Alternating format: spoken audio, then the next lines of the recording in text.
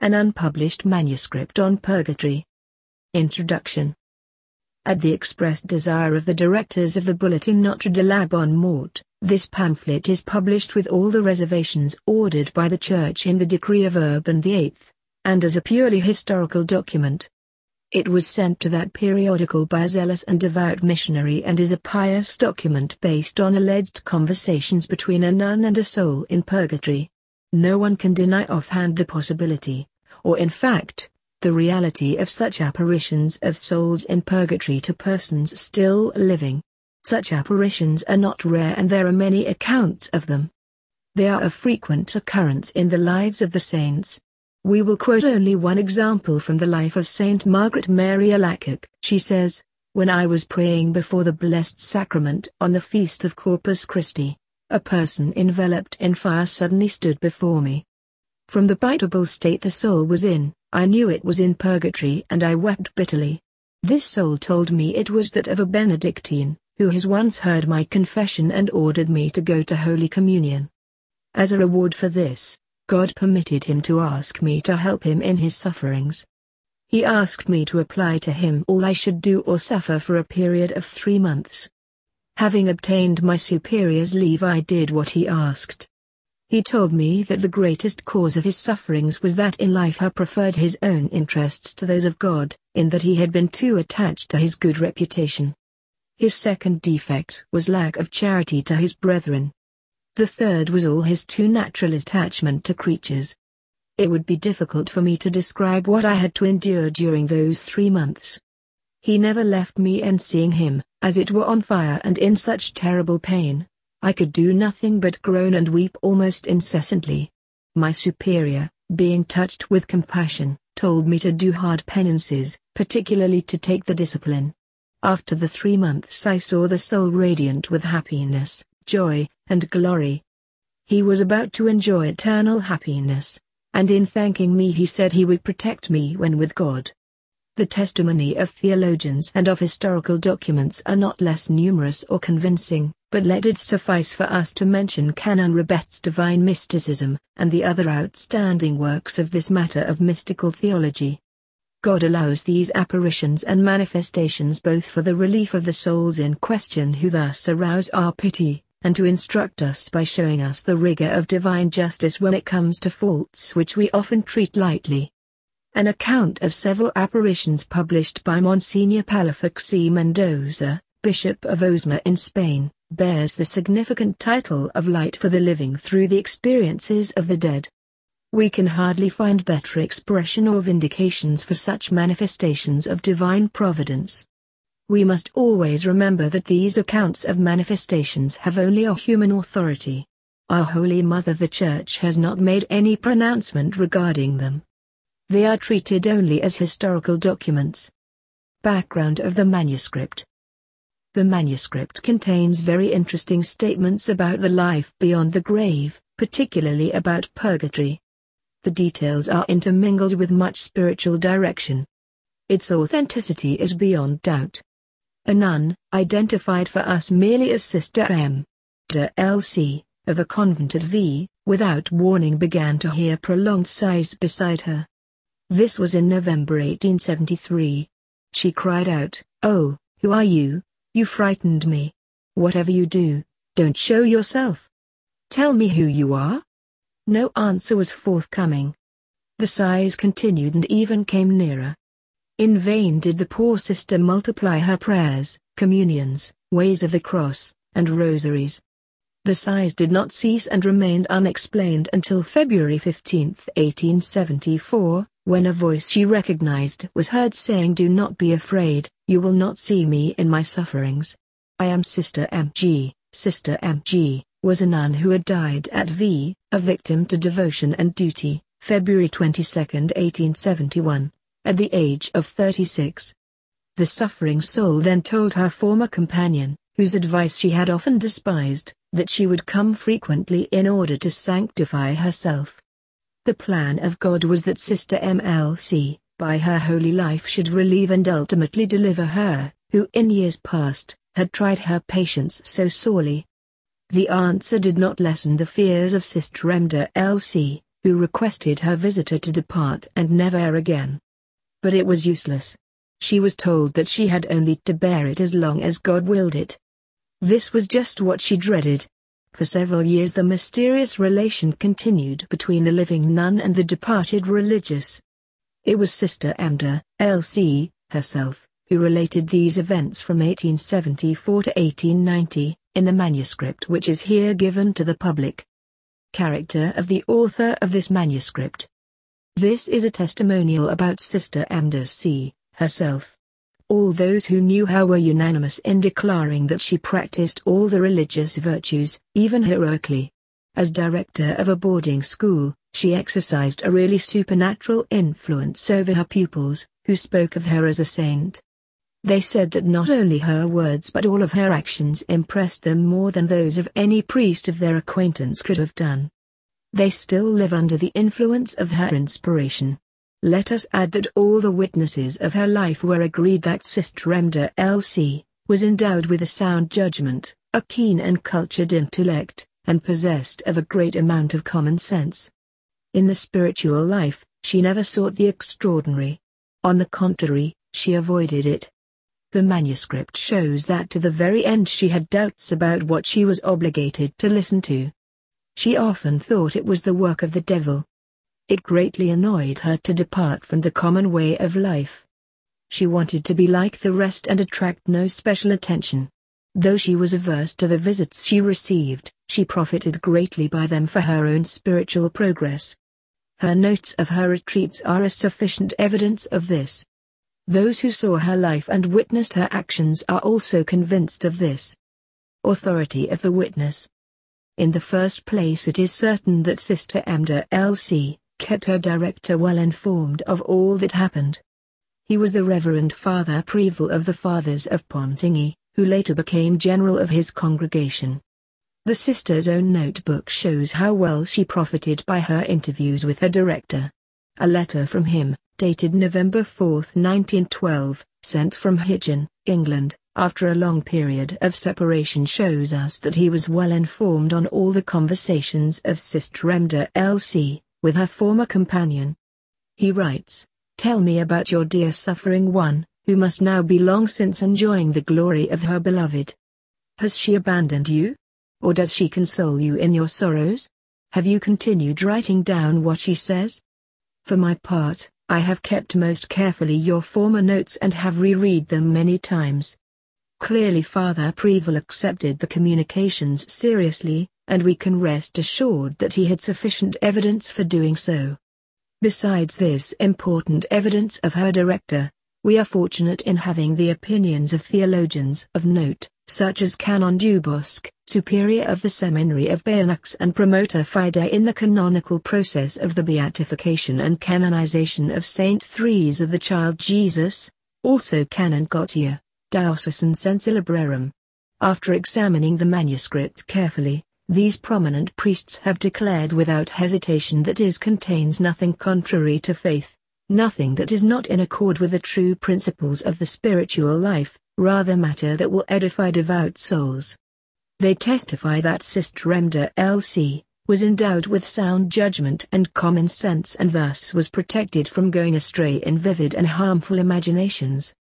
They were pleased at the evidence that she had done all in her power to avoid the visits, and that she protested against them, even thinking them punishment sent from heaven. She regarded the facts so strange that she did not know what to believe about them. Frequently she chided the visitor, so that she could not have imagined or invented the manifestations imposed upon her. They were above all impressed by the great lesson of Christian charity which was manifest during the whole period of the apparitions. On the one hand, Sister M.G., in her earthly life at the convent, had caused Sister Amda L.C., her spiritual guide, great suffering by her want of religious spirit and deportment. Yet it was to this very sister that God ordered her to address herself after death, for deliverance from purgatory. They noticed that the lights given to Sister Amda L.C. became clearer and more distinct in proportion to Sister M.G.'s gradual purification. Finally they were impressed by the living sister's great progress in the work of her sanctification. So remarkable was this that on reading the manuscript Canon Dubosc said, In publishing this manuscript, as I heartily approve, you are anticipating a cause of beatification. In a word, all theologians who were consulted gave unanimous consent that Sister Emder L.C.'s manuscript portrayed in itself proof of its authenticity, and therefore, it was of value because of both content and origin. Conclusion.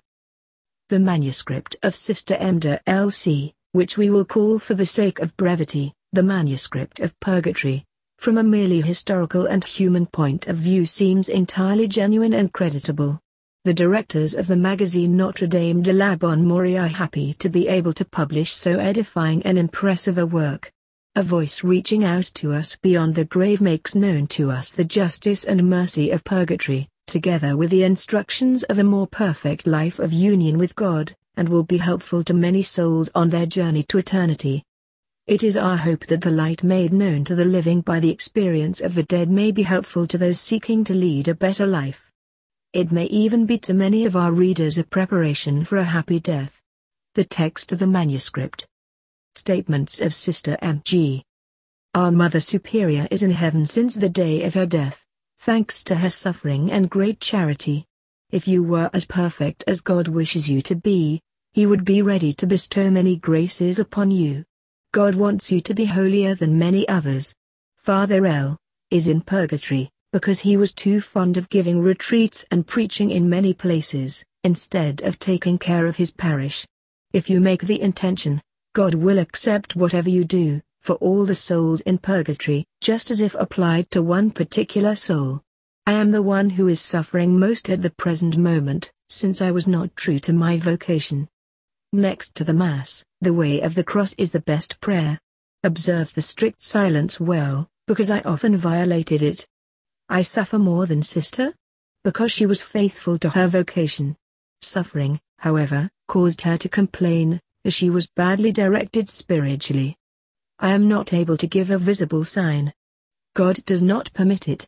I am not worthy. Because I have annoyed you so much, God wants you to pray for me. You may also tell this to Sister A., to whom I was great source of trouble, and also to Mother Superior, as I made her suffer much. Poor Reverend Mother, if only she would have some masses offered up for me. Say a few rosaries for me and make your meditations well. I never made any. Say your divine office well. I was much distracted during mine.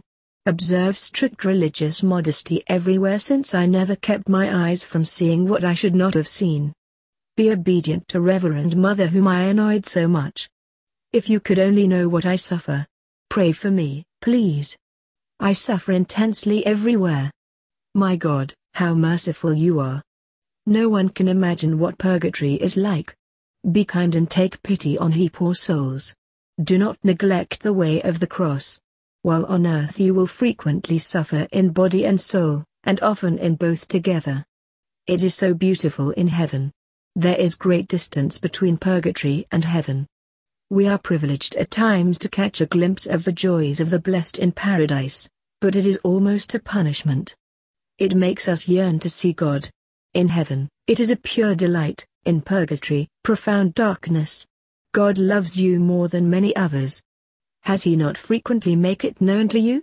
Mother E. is in heaven because she has a hidden and very spiritual soul. No, indeed I am not the devil, I am Sister M.G., and I will pray for you. Yes, I can pray even now and will do every day. You will then realize that the souls in purgatory are not ungrateful. Those who are very guilty do not see the Blessed Virgin. It gives great joy to God when anyone is the cause of freeing a soul from purgatory. All you have read on this subject is true. On Easter Sunday, I shall obtain a little relief. If you watch carefully over yourself, God will bestow on you graces which He has never yet given to anyone else. You can offer up your office for many souls at once, if before you start the recitation, you make the intention for each soul in particular. Thus each will benefit as if you had offered it for him alone. Purgatory is terrible for those religious who have caused trouble to their superiors. For them a special punishment is reserved similar to that which I am enduring. March 24, 1874. Tomorrow, visit the Blessed Sacrament as often as you can. I shall accompany you. I will have the happiness of being near our Lord. Yes, that relieves me. March 25, 1874. I am now in the second purgatory. Since my death, I have been in the first, where one endures such great suffering. We also suffer in the second, but not nearly as much as in the first. Always try to be a help to your superior. Do not speak often. Wait until you are questioned before you answer. May 1874. I have been in the second purgatory since the Feast of the Annunciation. On that day I saw the Blessed Virgin for the first time. In the first stage, we never saw her. The sight of her encourages us, and this beloved mother speaks to us of heaven. While we see her, our sufferings are greatly diminished. Oh, how I desire to go to heaven! What a martyrdom we suffer once we have seen God! What do I think? I think God permits this for your benefit and for my consolation. Listen well to what I am going to tell you. God has selected you for a special purpose. He wants you to save many souls by your advice and good example. If, by your conduct, you frustrate this, one day you will have to give an account for every soul that you could have saved. It is quite true that you are not worthy, but God permits it thus. He is the Master and distributes His graces to whomsoever He pleases. You do well to pray to Saint Michael and to urge others to do so. One is indeed happy at the hour of death when he has had confidence in some of the saints. They will be his protectors before God in that terrible moment. God wants you to sacrifice yourself for Him without reserve. He loves you more than many others, hence He will give you many more graces. Be careful not to lose any of the graces that He gives you. Live only for God. Try to procure His glory everywhere. What good you can do for souls. Do nothing except what pleases God. Before each action, recollect yourself for a moment to be sure that what you are going to do will be pleasing to Him. All for Jesus. Love Him well. Yes, I suffer very much, but my greatest torment is not seeing God. It is a continuous martyrdom. It makes me suffer more than does the fire of purgatory. If later on you love God as He wants you to, you will experience a little of the pining, which makes one long to be united to the object of one's love, to Jesus. Yes, we sometimes see Saint Joseph, but not as often as we see the Blessed Virgin. You must become indifferent to everything except what is for God. Thus you will reach the height of perfection to which Jesus calls you. Mother, I did not benefit by the masses offered up. Religious have no right to dispose of their goods. It is contrary to holy poverty. If you say your prayers well, the souls confided to your care will be benefited by them. God never refuses graces which are asked of Him during prayers well said. The purgatory of religious is much longer and more rigorous than that of many people in the world, because religious abuse special graces. Many nuns are abandoned in purgatory, by their own fault, of course, for nobody ever remembers them. Our deceased Reverend Mother has told me that God would be very pleased with a community to have a Mass said for them from time to time. Be sure to tell this to Mother Superior. God loves Reverend Mother very much. He gives her a heavy cross to prove His love for her. No one can have a real understanding of the sufferings in purgatory. No one thinks of them in the world. Even religious communities forget that they should pray for the poor souls and that they should inspire their pupils with this devotion. They in turn would bring this devotion to other people in the world. Have no fear of fatigue when it is a question of serving God. Sacrifice everything for Him. Obey your superior promptly. Let her turn and twist you as she wills. Be very humble. Abase yourself always, even, if possible, down to the earth. Is in purgatory because by her underhand remarks she often nullified the good that the superiors could have done. Make it a practice to live in the presence of God with a pure intention. God seeks devoted souls who will love Him for His own sake. These are very few. He wants you to be one of His true friends. Many think they love God, but they love Him for their own sakes. We do not see God in purgatory. That would make it heaven. When a soul seeks God, and out of pure love desires nothing else, He never lets that soul be deceived. God often showers graces even where malice bounds. Why should you refuse them? Devote yourself to God. Sacrifice and immolate yourself for Him. You can never do enough for Him. It is only the overflow of our piety that we can pour out on others. Put aside all human respect, even with regard to older sisters. Always say what is necessary if it be a case of upholding the Mother Superior. It is not His great friends that God uses to annoy and cause trouble and pain to others. Thank Him that you have not been doing this. It is better to be the anvil than the hammer. You must not grow lax in the matter of denying your body and soul, for as yet you have made but little reparation for your past. The contest for your crown is hardly begun. June 1874. Note well, that whenever a storm rages against a soul, it quietly dies down again. The devil has his agents everywhere, even in convents. No, I do not see God when He is exposed, in the Holy Eucharist, yet I am conscious of His presence like you are with the eyes of faith. Our faith, however, is very different from yours. We know what God is. Always walk in the presence of God. Tell Him everything. Talk to Him as you would talk to a friend. Guard your interior life carefully. In order to prepare well for Holy Communion, you must love God not only before and after receiving Him but always and at all times. God desires you to think only of Him. Mortify your mind, your eyes, your tongue, that will be far more agreeable to God than corporal penances. These, corporal penances, all too often proceed from one's own will. You must treat God as your Father, as a dear friend, as a beloved spouse. You must pour out all the tenderness of your heart on Jesus alone and on Him wholly and entirely. During all eternity you will sing of His infinite mercy in your regard. You must love Jesus so much that He may be able to find in your heart an agreeable resting place, where He may be able, as it were, to console Himself for the many offenses He receives everywhere. You must love Him for indifferent and cowardly souls but above all for yourself. In one word, you must love Him so much that you will be a shining example. It is true that Saint Teresa and Emma loved Him very much, but you have caused Him pain in the past, and you should love Him very much more in comparison to these innocent souls. December 12, 1874.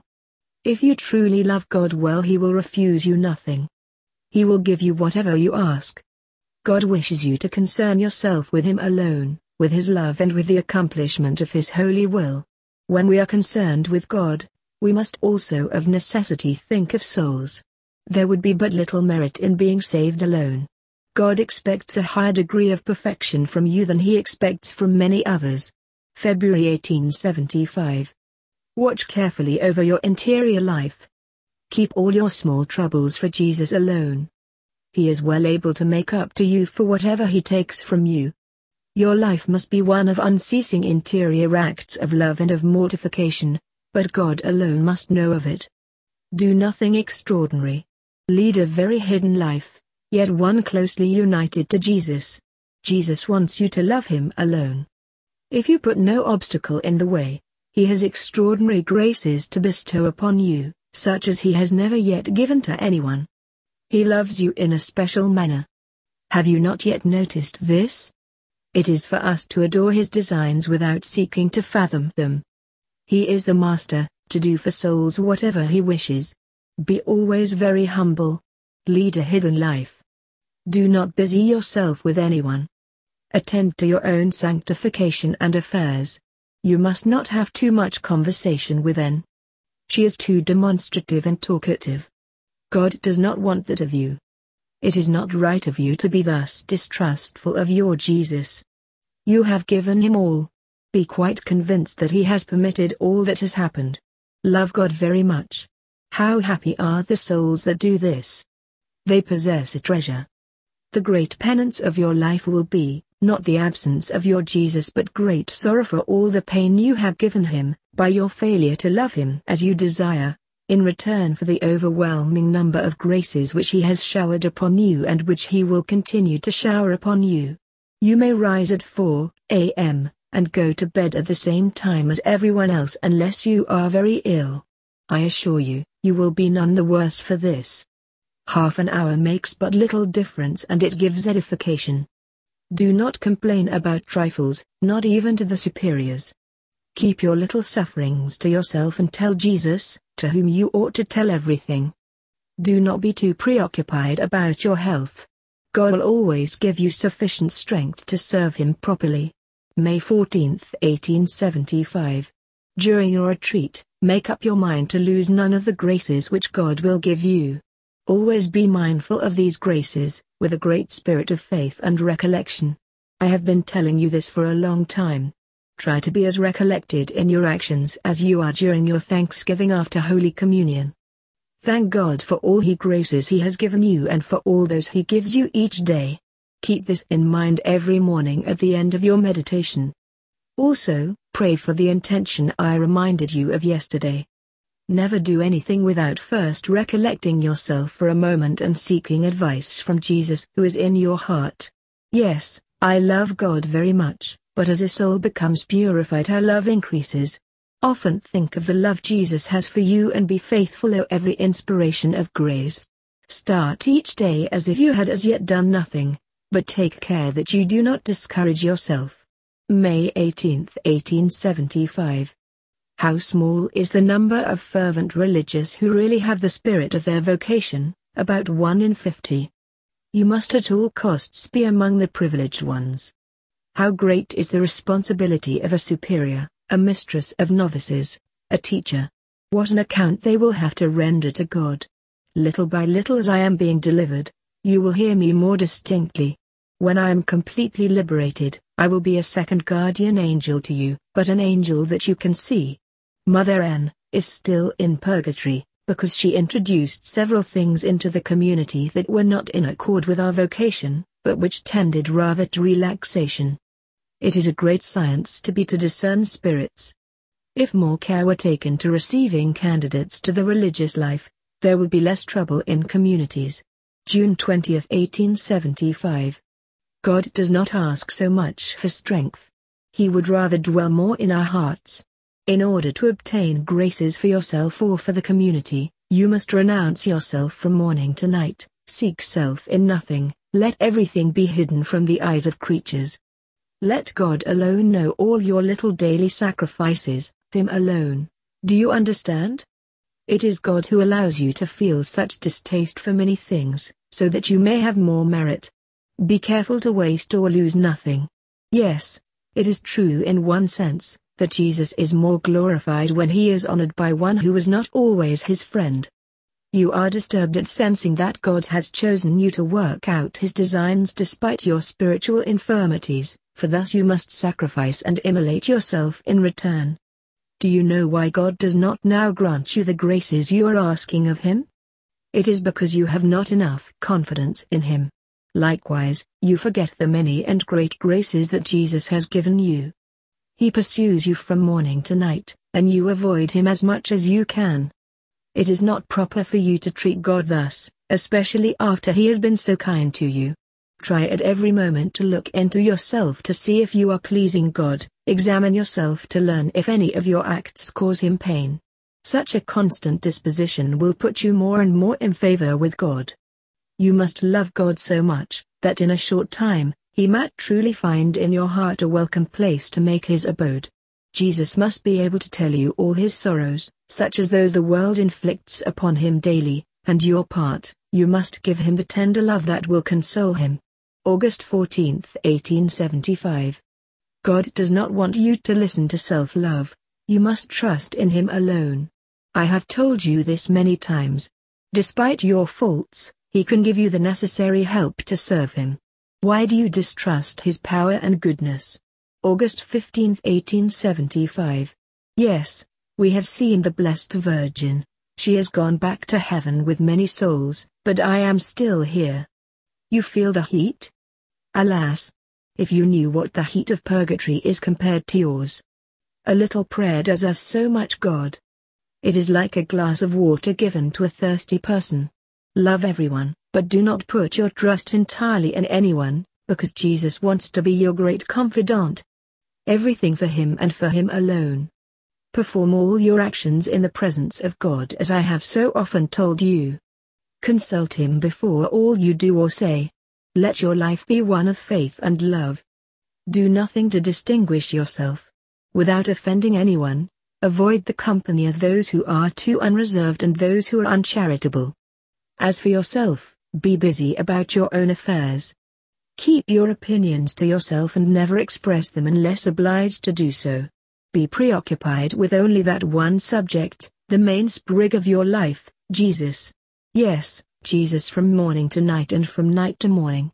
August 20, 1875, on retreat. Alas, I suffer more than usual in punishment for abusing many graces during my life.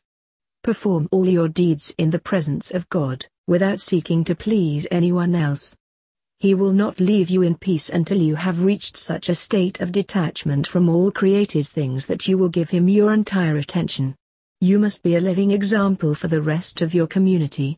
Each one, on seeing your life, must be able to say, "This is the rule." More is required of you. You must be, as it were, another Jesus.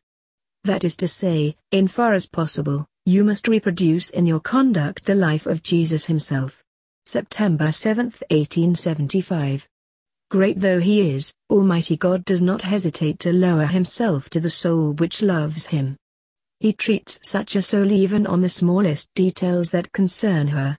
How good God is to us! Are there not secrets in our souls that God alone understands and of which we can speak to Him alone? September 8, 1875. God permits some souls to attain a remarkable degree of tenderness in their love, whereas others do not experience great emotion. All this is part of His wise designs. In the case of those who are more capable of loving Him, He has reserved a special place for Himself in their hearts, so that they pour out their love into His adorable heart. He is indeed the Master, giving to each one what He wills. You are one of the souls whom He has especially favored. I suffer all night while you rest. Although I experience the pains of purgatory at all times, still when I have permission during the day to accompany you everywhere, I suffer a little less. All this virtue of special dispensation of God. November 7, 1875. Ponder well what I am going to say to you. Watch most carefully over everything you do. Ask yourself each hour if God be pleased with you, because you are to become a saint quickly. Yes, that is true, but with divine grace, you can accomplish everything. Acknowledge with gratitude that you are utterly unworthy of all these graces, but nevertheless, go forward. December 8, 1875. Love God intensely. Do not fear your own suffering. Trust in Him, never in yourself. Die to yourself from morning to night. Do not breathe or live except for Jesus Christ. God must be your only confidant. Complain to no one except for Him. Be quite hidden from the eyes of everyone else. Sometimes you will be ill, very ill, but you will appear quite well, because God wishes to be the only witness of what passes in you. You will learn that you and your loving God will understand each other very well. If you do as God wants, namely, watch carefully over yourself so as not to lose any of His graces, He will communicate Himself to you in a special manner. You grieve God when you do not think of Him. The union between you is like between friends, often one is preferred to all others. One understands us better and from him we keep no secret.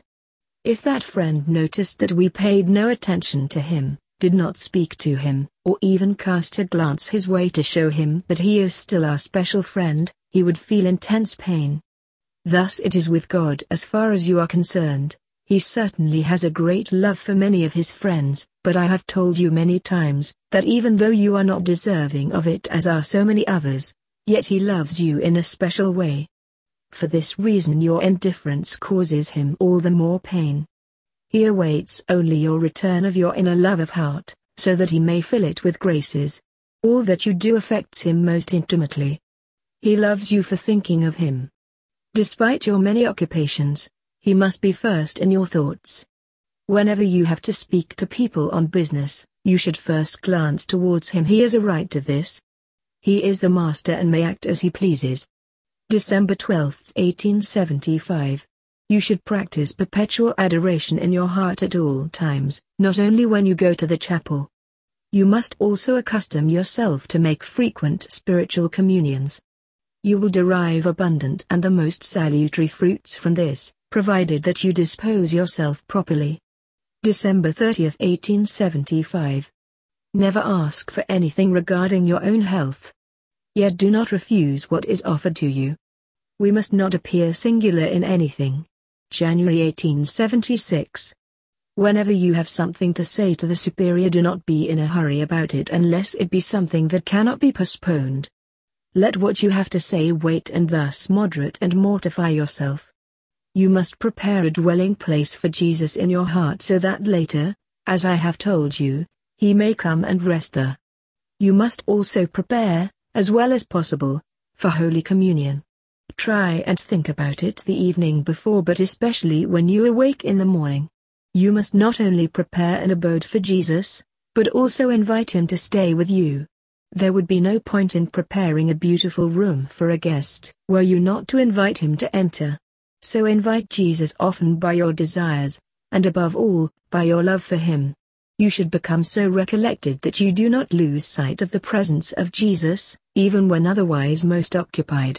To achieve this, watch constantly over your interior life. About the grotto, God will help you and supply all that you lack.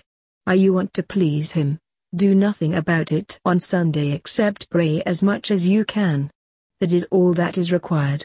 God desires later on to make you his helper and your heart his sanctuary. February.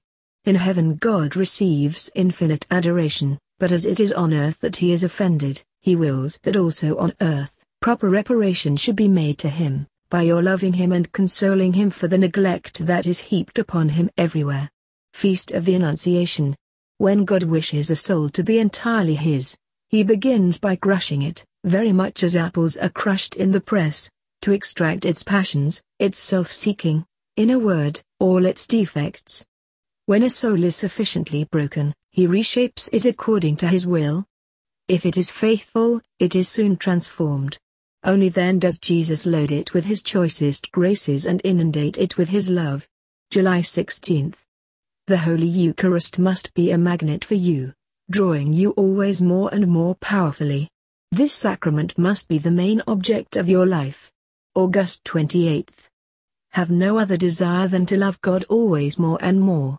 Try to be ever more closely united to him. Endeavor to lead each day a more interior life, a life more closely united to your Jesus.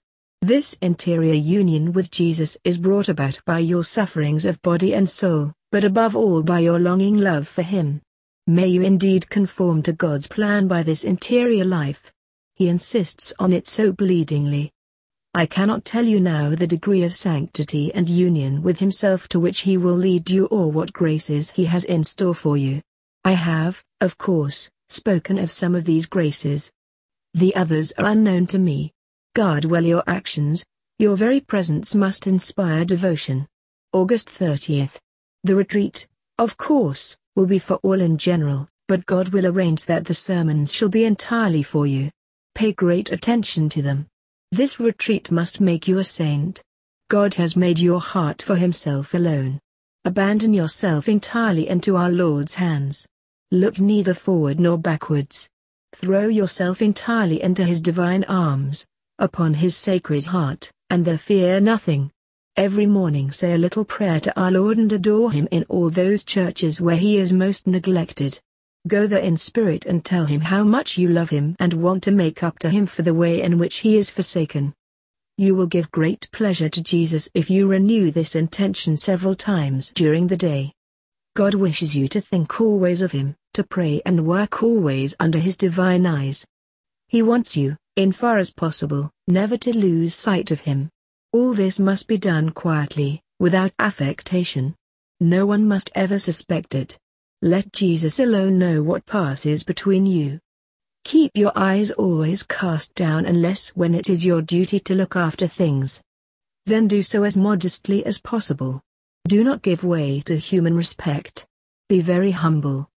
Make God loved as much as you can. Let everything go its own way and do you go yours in the crowd, silently. If you are obliged to come forward, do it simply and refer all to God. without disturbing yourself as to whether the affair succeeds or not. When you have done all to please Him, have no other desire but that of always loving Him more and more. Resolve at the end of your retreat to think often of what I am going to say now.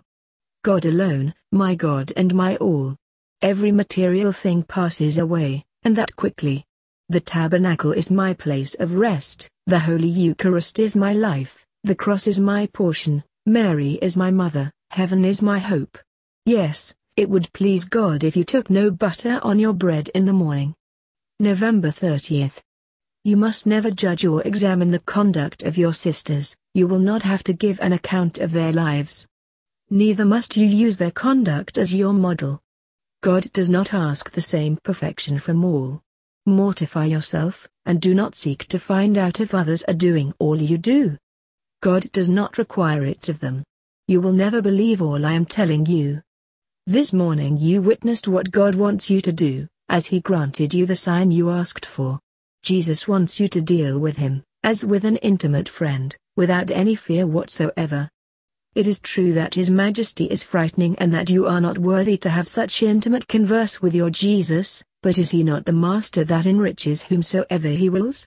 Ask Jesus to make you rich in every virtue, as He wishes you to be, but in the meantime, shape your life in accordance with His inspirations. Enlarge your heart because what Jesus desires above all things is to see in it His love.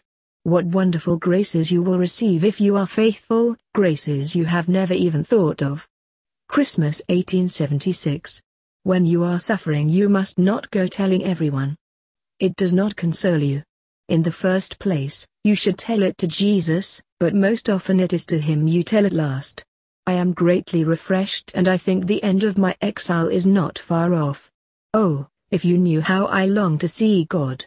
Amid all these supernatural events, you must be so natural that no one will notice that anything is happening. It is the same with everything else, lead a hidden life as much as possible, but without neglecting any of your duties. Let everything be perfectly simple. God desires that He alone should know what is going on in your soul. January 1877. Rest peacefully on the adorable heart of your Jesus, tell Him all your sufferings as you would tell a friend. He will understand.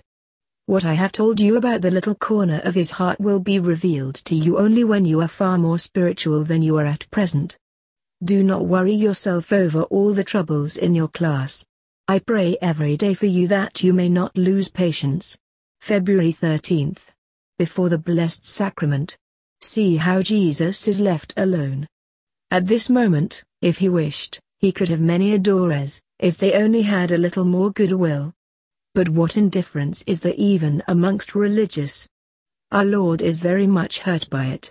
At any rate, you are to love Him for those indifferent souls and Jesus will be consoled for their neglect. May 12th. Mortify yourself corporally, but more especially spiritually. Forget yourself. Deny yourself in everything. Never look at what others are doing. God does not demand the same perfection from everyone. All are not enlightened in the same way, but you, whom Jesus Himself enlightens, look only to Him, let Him be your aim and object in everything. Before every action, no matter how trivial, ask yourself if what you are about to do will please Him. That is all that matters as far as you are concerned. Any act of indifference or want of regard on your part wounds Him, whereas a continual remembrance of His holy presence, a little inspiration to Him, a look, any little attention to give Him pleasure is noticed by Him. Guard your interior life well that you may lose none of His graces. Take no notice of your body. Forget yourself. Place yourself in the arms of Jesus and He will never let you be found wanting, only have unlimited confidence in His goodness. If you but realize His power, you would not put limits to His ability. What can He not do for a soul He loves? December 13th. Never seek to please anyone by your actions, but God only. It is for Him that you must do everything. Let there be no human respect, or ever growing weary. He will grant anything you request of Him. Yes, it is true that you are very miserable. Humble yourself and know that Jesus does not always give His graces to the most holy. Prepare yourself with great care for Holy Communion, confession and the divine office. In a word, for anything that tends to unite you more closely to our Lord. Many others must find it more difficult than you to see Jesus always present in their heart. After all the graces He has given you, you should have no difficulty in being recollected. I have already told you that God is searching the world over for souls that love Him with childlike affection, full of tender respect, truthfully and from the heart. He finds few such souls, fewer than you would suspect. Souls belittle the heart of God. They look upon Jesus as too difficult to approach, and thus their love for Him remains cold. Their respect for Him has degenerated into a kind of indifference. I know that souls are not capable of understanding this love which our Lord yearns for. Jesus has made Himself better known to you and wants you to make up for this indifference and coldness in others. Ask Him to enlarge your heart that it may be capable of greater love. By the love and respectful familiarity with which Jesus allows you to treat Him, you can make up for that which is not granted all to understand. Do this, but, above all, love much. Never grow weary in your work. Begin each day as if you had so far done nothing. This continual renouncement of one's will and comfort and one's own opinions is a long martyrdom, but it is most pleasing to God. God wants you to be something special, not as regards your exterior, but in your inner soul. He asks of you a union with Himself, so great that you never lose sight of Him, even amidst your absorbing occupations. Retreat in August 1878. Great sinners who were indifferent towards God, and religious who were not what they should have been, are in the lowest stage of purgatory. While they are there, the prayers offered up for them are not applied to them. Because they have ignored God during their life, He now in His turn leaves them abandoned in order that they may repair their neglectful and worthless lives. While on earth one truly cannot picture or imagine what God really is, but we, in purgatory, know and understand Him for what He is, because our souls are freed from all the ties that fettered them and prevented them from realizing the holiness and majesty of God, and His great mercy. We are martyrs, consumed as it were by love. An irresistible force draws us towards God who is our center, but at the same time another force thrusts us back to our place of expiation. We are in a state of being unable to satisfy our longings. Oh, what a suffering that is, but we desire it, and there is no murmuring against God here. We desire only what God wants. You on earth, however, cannot possibly understand what we have to endure. I am much relieved as I am no longer in the fire.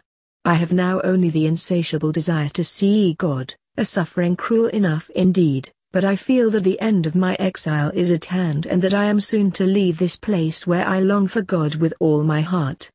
I know it well, I feel more at ease, but I cannot tell you the day or the hour of my release. God alone knows that. It may be that I have still many years of longing for heaven. Continue to pray, I will repay you later on, though I do pray a great deal for you now. Oh, how great is the mercy of God in your regard! Who can understand it? Why does Jesus act thus towards you? Why does He love you more than many others? Why has He still many greater graces to bestow on you? Is it because you deserve them?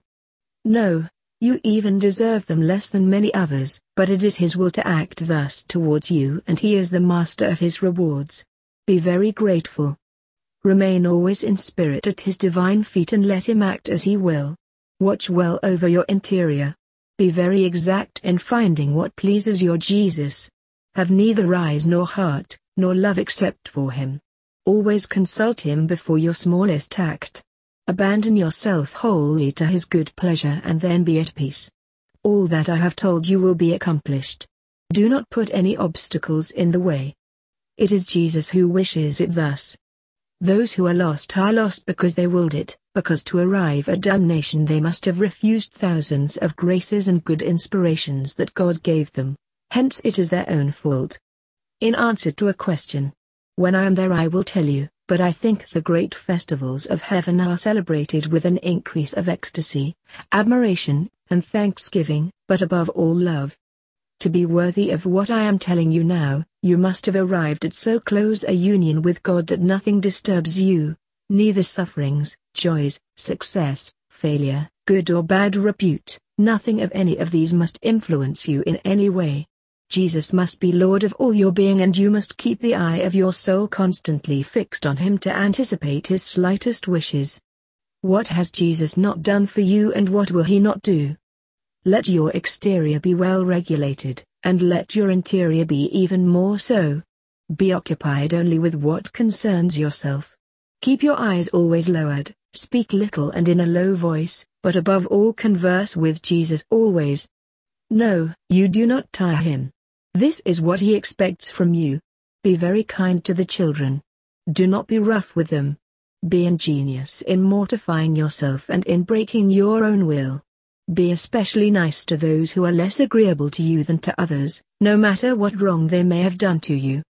This means renouncing yourself and pleasing Jesus. Nothing else matters.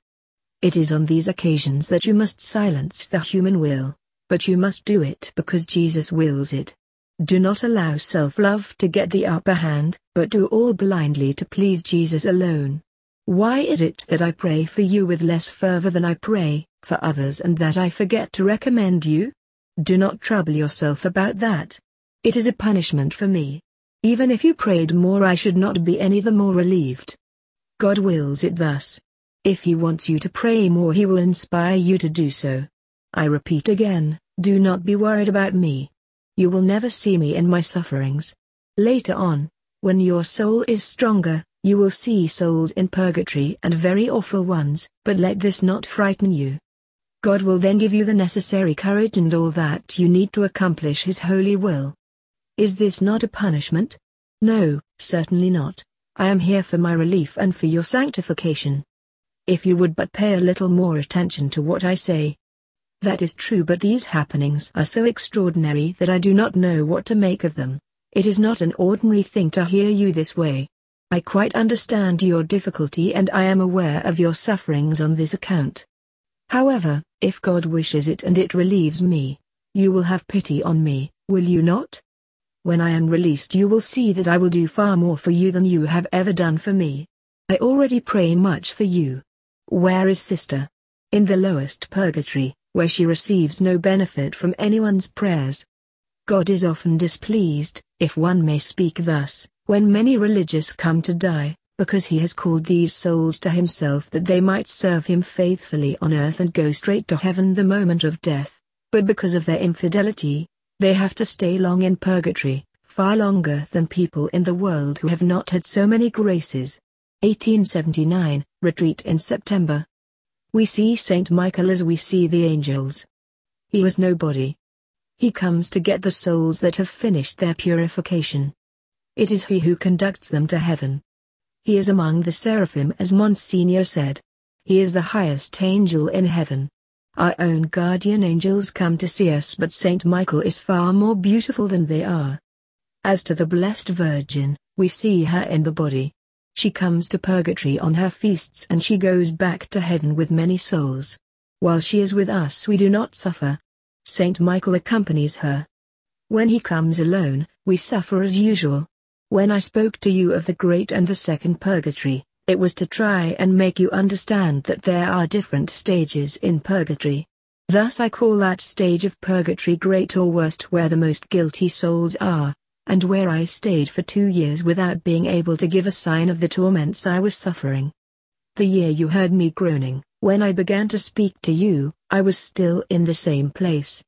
In the second purgatory, which is still purgatory but very different from the first, one suffers a great deal, but less than in the great place of expiation. Then there is the third stage, which is the purgatory of desire, where there is no fire. The souls who did not desire heaven ardently enough, who did not love God sufficiently, are there. It is there that I am at this moment. Further, in these 3 parts of purgatory, there are many degrees of variation. Little by little, as the soul becomes purified, her sufferings are changed. Now are you really going to begin to rouse yourself and give yourself to God? How long have I tormented you on this subject? The retreat has been a good one and will bear fruit. The devil is not pleased. God greatly loves the Father who gave the retreat. Tell him I thank him very much for the mementos he promised to make for me at Holy Mass. On my part I will not be ungrateful, and I will ask God to give him the graces of which he stands in need. You did well to tell him this evening all I have told you. The community has profited by his coming, but it was for you especially that he was sent.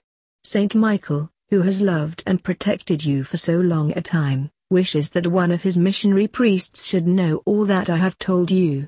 God has his own designs in all this, and you will know them later. Later on you may be able to give him more precise information about Saint Michael. You asked me if Father is pleasing to God? This is what you are to say to him. If he continues to act as he has done up to this time, he is agreeable in God's sight. What he loves most in him is his great purity of intention, his interior spirit and his goodness to souls. Tell him if he continues to unite himself more and more to the heart of Jesus, the closer this union becomes, the more meritorious his actions and his entire life will be for eternity, and the more profitable for souls. God does not expect ordinary perfection from him. Tell him to be sure in his retreats and missions to recommend strongly the offering up to God of the actions of the day. This advice is not only to people in the world but also for religious communities. People do not always think enough of this, and consequently many actions in themselves will receive no reward at the last day, because they were not first offered up to God. If the Father sees that his words do not always bear the fruit he would like, let him never lose courage. He should remember that God is pleased and satisfied with his efforts even if he has succeeded in putting into the hearts of his hearers only a little love, and that only for a quarter of an hour. God has made all this known to me because the Father did not receive you badly the other day when you went to speak to him. Do all that he tells you and write down for him all that you have learned from me. Don't forget anything and profit from the advice he gives you on this subject. I tell you again that it is God who has sent him. God has great designs in your regard in all that he does in this matter. Be very faithful to all the graces that Jesus gives you. Later on, if as I hope, God makes known anything more for Father, I will tell you. Thank him again for his prayers and tell him I am not ungrateful. I will pray for him as much as I do for you at present. Weigh well the idea that God wishes you to be a saint. You may say that this is nothing new because Jesus has pursued you for so long a time, and so have I, but now it is really time to begin to apply yourself seriously to this work. You saw this in a forceful manner during this retreat. Do not put any obstacles in the way of grace.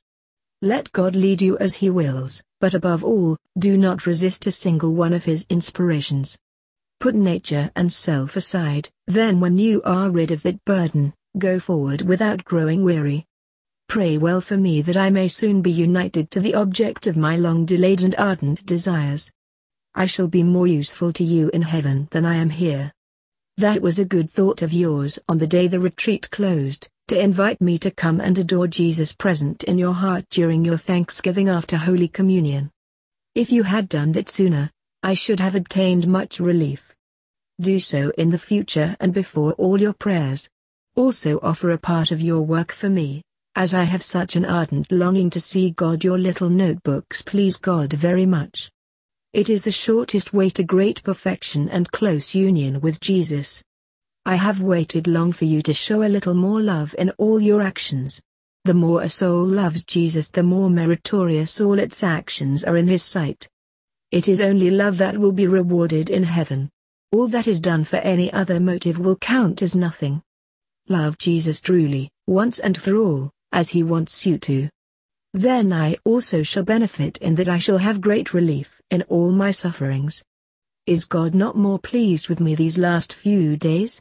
Yes, he is more pleased because you are striving more to give him pleasure. Have you noticed his goodness and special watchfulness over you? Has he not also given you much joy these days? He will always act like that towards you. The more you do for him, the more he will do for you. I am so happy to see that you are really beginning to love God, who is so good, and to work seriously at your perfection. If by remaining a little longer in purgatory I could obtain that you should arrive at perfection God demands of you to accomplish his designs, I would willingly bear that suffering. Never look back to examine your conduct in the past. Leave it entirely in the hands of God and go steadily forward. Your life must be summed up in 2 words, love and sacrifice. Sacrifice from morning to night, but always with love. If only you knew what God is, there is no sacrifice that you would not be willing to make, no suffering that you would not endure for Him. If you could see Him for but 1 minute, you would be perfectly satisfied and consoled. What then must it be to see Him for all eternity? There is no middle course for you. Some souls might save themselves in other ways, but not you. You will either be a great saint or a great sinner.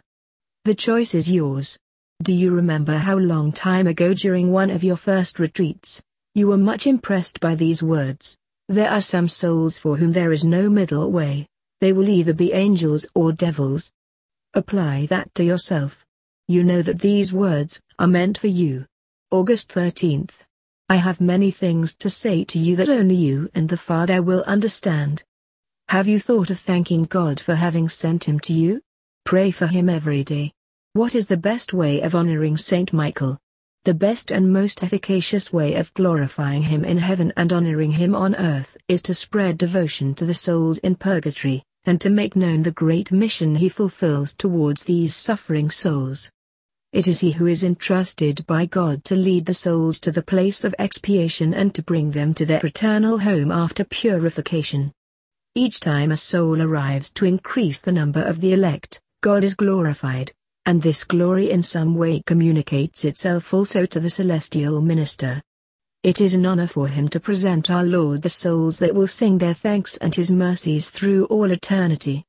I could never make you understand the intense love which the heavenly archangel has for his divine master, and the love which God in his turn has for Saint Michael. Neither can I convey to you a true idea of the love and pity Saint Michael has for us. He encourages us in our sufferings by speaking to us of heaven. Tell the Father that if he wishes to please Saint Michael, he will most earnestly recommend devotion to the souls in purgatory. People in the world do not think of it. When they have lost their relatives or friends, they say a few prayers, weep for a few days, and that is the end of it. The souls are henceforth abandoned. It is true that they merit this, for while they were on earth they neglected the dead. The divine judge deals with us in this world according to our actions in the former. Those who have forgotten the holy souls are forgotten in their turn. This is only fair. Perhaps if they had been reminded to pray for the dead and had been told a little about purgatory, they might have acted differently.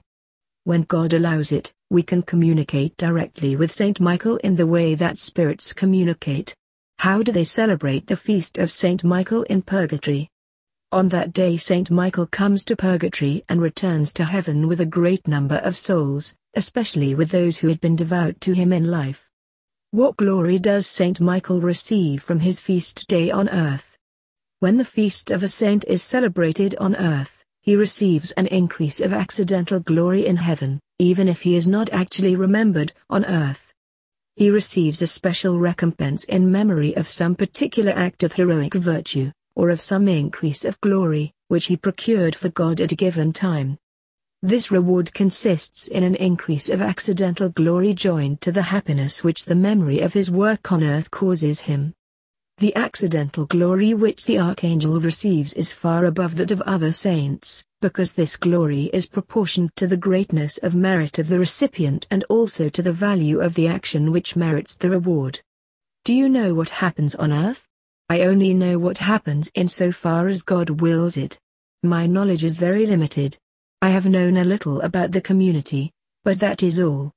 I know nothing about what goes on in the souls of other people, except in your case. That is because God allows this for your perfection. What I have sometimes told you about certain persons and what I will tell you, I only know from God at the moment. For example, I do not know what is God's will in regard to your father's parents. Perhaps later on I may know. I will pray to God for them and recommend them to Saint Michael. I can tell you about the different degrees of purgatory because I have passed through them. In the Great Purgatory there are several stages. In the lowest and the most painful, like a temporary hell, are the sinners who have committed terrible crimes during life and whose death surprised them in that state. It was almost a miracle that they were saved, and often by the prayers of holy parents or other pious persons. Sometimes they did not even have time to confess their sins and the world thought them lost, but God, whose mercy is infinite, gave them at the moment of death the contrition necessary for their salvation on account of one or more good actions which they performed during life. For such souls, purgatory is terrible. It is a real hell with a difference, that in hell they curse God, whereas we bless Him and thank Him for having saved us. Next to these come the souls, who though they did not commit great crimes like the others, were indifferent to God. They did not fulfill their Easter duties and were also converted at the point of death. Perhaps they were unable to receive Holy Communion. They are in purgatory for the long years of indifference. They suffer unheard of pains and are abandoned either without prayers or if they are said for them, they are not allowed to profit by them.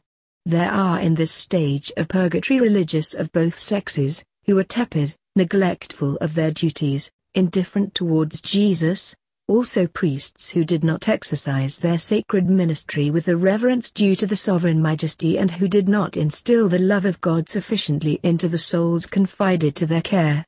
I was in this stage of purgatory. In the second purgatory are the souls of those who died with venial sins not fully expiated before death, or with mortal sins that have been forgiven but for which they have not made entire satisfaction to the divine justice. In this part of purgatory, there are also different degrees according to the merits of each soul. Thus the purgatory of the consecrated souls or of those who have received more abundant graces, is longer and far more painful than that of ordinary people of the world. Lastly there is the purgatory of desire which is called the threshold. Very few escape this. To avoid it altogether, one must ardently desire heaven and the vision of God. That is rare, rarer than people think, because even pious people is afraid of God and have not, therefore, a sufficiently strong desire of going to heaven. This purgatory has its very painful martyrdom like the others. The deprivation of the sight of our loving Jesus adds to the intense suffering. Do you know each other in purgatory? Yes, in the manner in which souls know. There are no names in the other world. You cannot compare purgatory and earth. When the soul is free, and released from its mortal shell, its name is buried in the grave with the body. I can only give you a small insight into the nature of purgatory. By the light which God gives you, you are better able to understand it than others. But what is all that to the reality? Here we are lost in the will of God, whereas on earth, no matter how great the saint is, self-will always has a certain hold on him. As for us, we now have no more self-will at all. We know and realize only that which pleases God to let us know. Nothing more. Do you speak to each other in purgatory? Souls communicate with each other when God permits it, and after the manner of souls, but without words. Yes, it is true I speak to you, but are you spirit? Would you understand me if I did not pronounce words? But for myself, as God wills it so, I understand you without your pronouncing any words with your lips. There is communication between spirits and souls on earth. Thus when you have a good thought or a holy desire, they have been communicated to you by your guardian angel or by some saint, and sometimes by God Himself. That is the language of the souls. Where is purgatory situated? It is in the center of the earth, close to hell, as you saw one day after Holy Communion.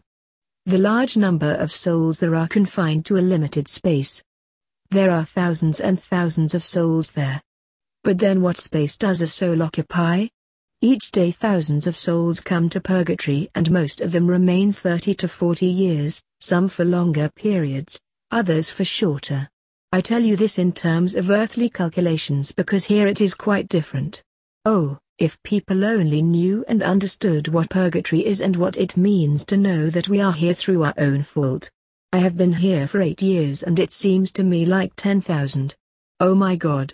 Tell all this to the Father, so that he may learn from me what this place of suffering is like and may make it better known in the future. He will be able to find out for himself how profitable it is to have a great devotion to the holy souls in purgatory. God often accords more graces through the intercession of these suffering souls than through prayers of the saints. Let the Father, when he wishes to be sure of obtaining what he wants, ask the souls who have loved Our Lady most. These, in consequence, she wishes most of all to release.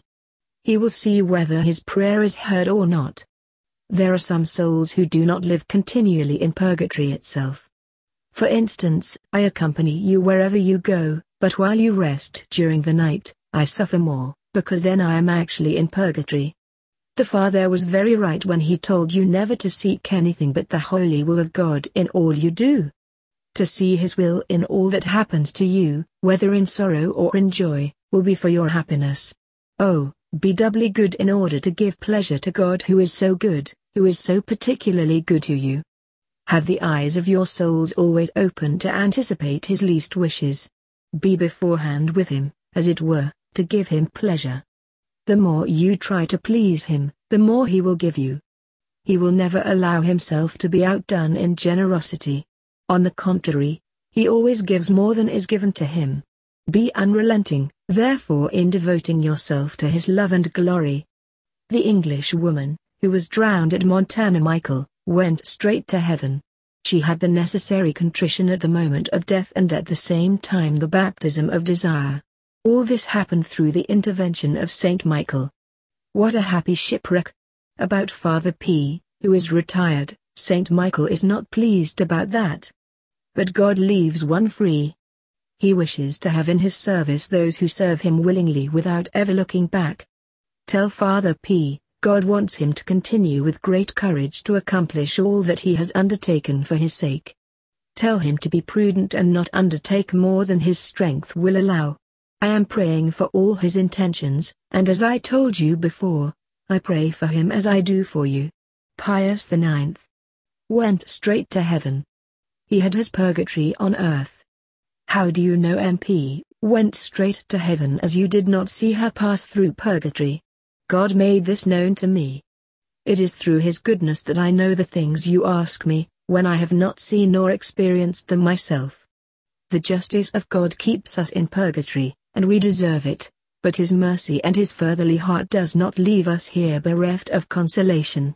We ardently desire complete union with Jesus, but he desires it almost as much as we do.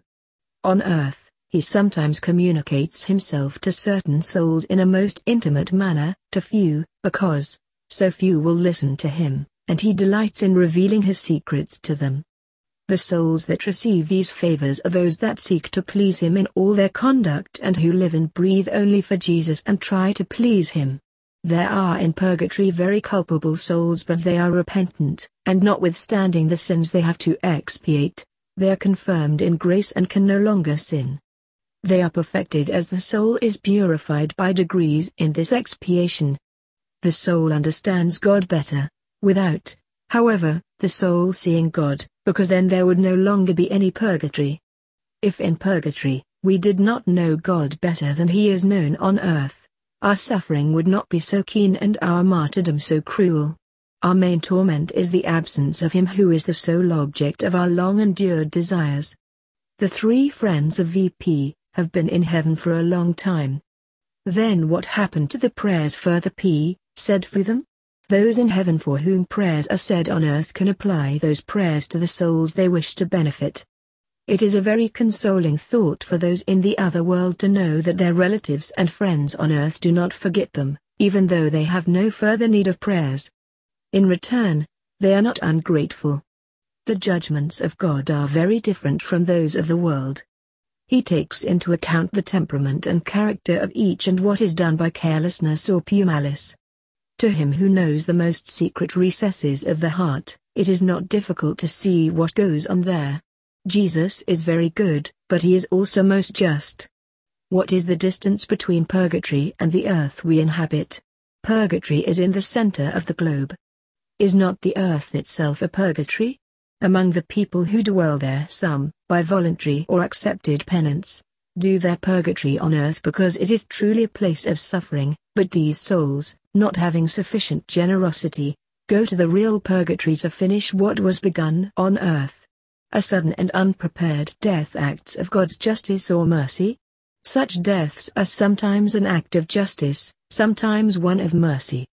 When a soul is timid and God knows it is well prepared to appear before him, He takes it out of this world suddenly to spare it the terrors it might experience at the last moment.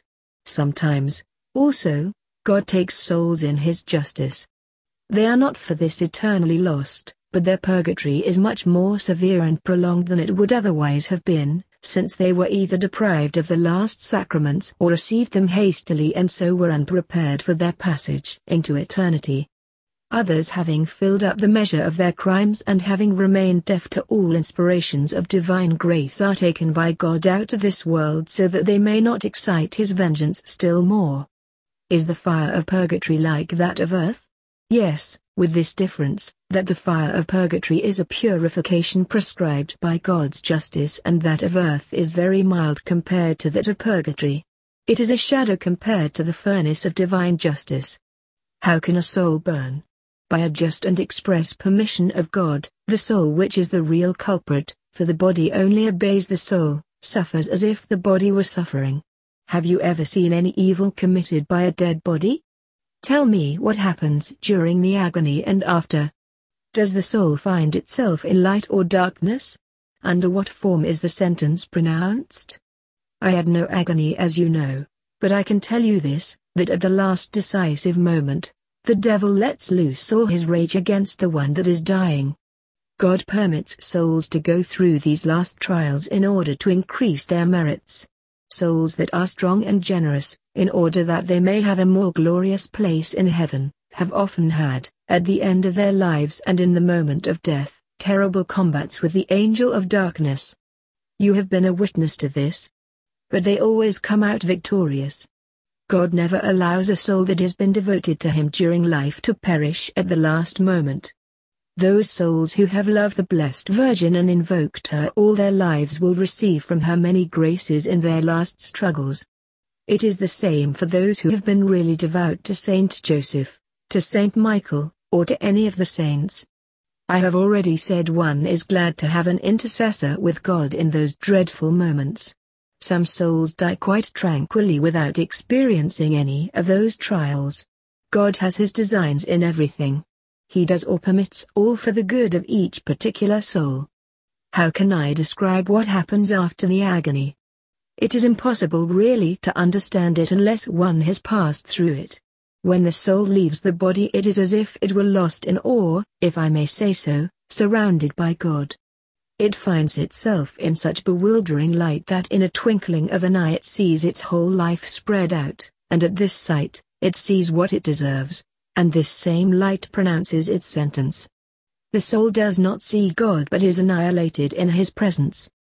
If the soul is guilty as I was and, therefore, deserves purgatory, it is so crushed by the weight of the faults that still remain to be blotted out, that it hurls itself into purgatory. It is only then that one understands God and His love for souls and what a terrible evil sin is in the eyes of the Divine Majesty. Saint Michael is present when the soul leaves the body. I saw him only, and he is the only one that every soul sees. Later, I also saw my guardian angel. From this you can understand why it is said, Saint Michael conducts souls to purgatory, for a soul is not taken, but he is there at the carrying out of each sentence. All that happens in this other world is a mystery for yours. What happens when a soul goes straight to heaven? For that soul, its union with Jesus continues after death, that is heaven, but the union in heaven is much closer and more intimate than that of earth. Why did you behave so badly towards God today? He is not pleased with your conduct and He is so good to you. It is real ingratitude on your part. Why do you bother about the conduct of others? Busy yourself with your own, that is enough. Everybody has not the same disposition, and if you were to have lost your head on account of all the frights I have given you these 7 years past, you would have lost it long ago. It will be a long time before that takes place. Set your mind at rest, therefore, and do not begin to act as you did today. You have good reason not like ecstasies. They must of necessity be accepted when God sends them, but He does not wish that anyone should desire them. Those are not the sort of things that lead one to heaven. A humble and mortified life is much more to be desired and is much safer. It is true that many of the saints had revelations and ecstasies, but they were a reward which God gave them after long combats and a life of self-abnegation, or else, because he wished to use those servants of his for great things to procure his glory. That was done without any notice or fuss, in silence and prayer, and if they became known, the souls were covered with confusion and only spoke of their experiences under obedience. Almighty God has crushed you in the past, but you must be very patient and take courage, because he will annihilate you still more in the future. Tell Mother Superior that if she meets persons of the temperament and character of Sister, to take no notice of them, and never listen to all they want to say to her. Be quite easy as to what you told me. This is how you know if a grace is truly given by God. These graces come unexpectedly and fall on you like a gentle shower of rain, that takes you by surprise when the sky appears cloudless. There is no danger in this case to fear having to sort them, as you were not even thinking of such things. You have noticed this many times. It is quite different with graces that one thinks are given by Jesus, but are the effect of the imagination, which has worked hard to produce them. These should be feared because the devil often plays his part in them and takes advantage of a weak brain or a soft temperament, or a judgment not too sane. He then deceives the poor souls, who in reality do not sin, provided they follow the advice of those who guide them spiritually. I can tell you there are many in the world of this type. The devil acts in this way to make religion look ridiculous. Such souls seek themselves while they think they seek God and dream of sanctity as fools. Tell me, in what does true sanctity consist? You know that very well, but as you wish it I shall repeat it to you, though I have already told it to you many times. True sanctity consists in renouncing oneself from morning to night, in being a living sacrifice, in constantly putting aside the human self, in allowing God to work in and with you as he pleases, to receive the graces he sends you with profound humility, recognizing yourself quite unworthy of them, to live as constantly as possible in the divine presence, to perform all your actions under the eye of God, wanting him to be the only witness of your efforts and your only reward. This is the sanctity wished for and demanded by Jesus of all those who desire to be his only and to live his life. All the rest is pure illusion. Some souls have their purgatory on earth by suffering, others by love, for love is a true martyrdom. The soul that really tries to love Jesus finds that notwithstanding all its efforts it does not love him as much as it wants to, and that is for that soul a perpetual martyrdom caused by a love which is not without great suffering. It is, as I told you, rather like the state of a soul in purgatory, who continually leaps up towards him who is its only desire, and who at the same time hurled back because its expiation is not complete. Ask Reverend Mother sometimes to allow you to read over what I tell you instead of your spiritual reading. Take one day a week, Thursday for instance, because what is the good of writing it down if you never read it over? You end by forgetting it, and it is not for that reason I tell it to you, but in order that you may profit by it. If I had never spoken to anyone of what you have told me, what would be the result? You know I had a strong inclination to keep it entirely to myself. You were quite at liberty to keep it all to yourself, but in that case, I should have advised you to speak, because God has never permitted that the perfecting of any soul should come directly from heaven. Since people live on earth, God wills that they work out their sanctification by the advice which he permits them to receive for this end. You did well to speak when it cost you so much to do so. Anyway, there is nothing of all this your own, and God, who directs all events for the good of those he loves, knows how to draw glory for himself at the same time. November 1879. The sister-in-law of N. is in purgatory where she is suffering much. The Reverend further can help her by offering the holy sacrifice of the Mass for her. The old sinner was saved through the mercy of God like so many others. He is in the great purgatory. Does All Souls' Day and its octave bring great joy to purgatory and many releases? On All Souls' Day many souls leave the place of expiation and go to heaven. Also, by the special grace of God on that day only, all the suffering souls, without exception, have a share in the public prayers of the Church, even those who are in the great purgatory. Still the relief of each soul is in proportion to its merits. Some receive more, some less, but all feel the benefit of this extraordinary grace. Many of the suffering souls receive this one help only in all the long years they pass here, and this by the justice of God. It is not, however, on All Souls' Day that the most go to heaven. It is on Christmas night. There are many things that I could tell you, but I am not allowed to do so. It is you who must ask me, then I may answer. I am very much relieved by the prayers of good Father P. Tell him I thank him very much for them, as also for those he has had the charity to get said for me. I always pray for him, as I told you. I know when he prays for me, and it is the same with the other souls in purgatory. Very few souls get any prayers, the majority are totally abandoned and no thought or prayers are given to them on earth. About the time of our release we know nothing. If we only knew when the end of our sufferings would come, it would be an intense relief, a joy for us, but no, it is not so.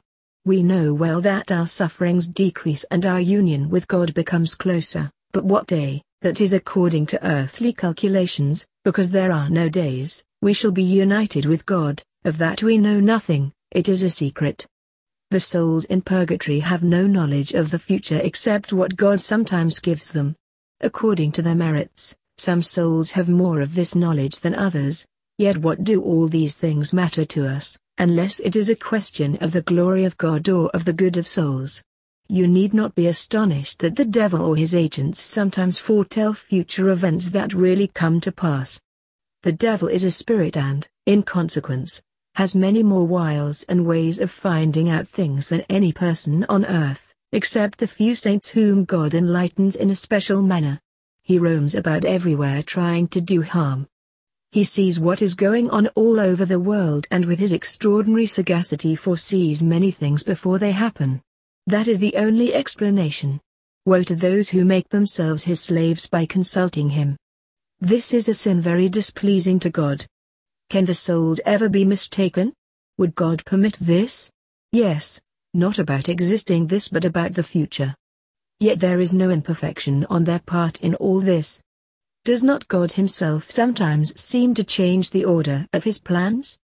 For example, it may happen that God wishes to chastise a kingdom, a province, or person. That is the intention he seems to manifest.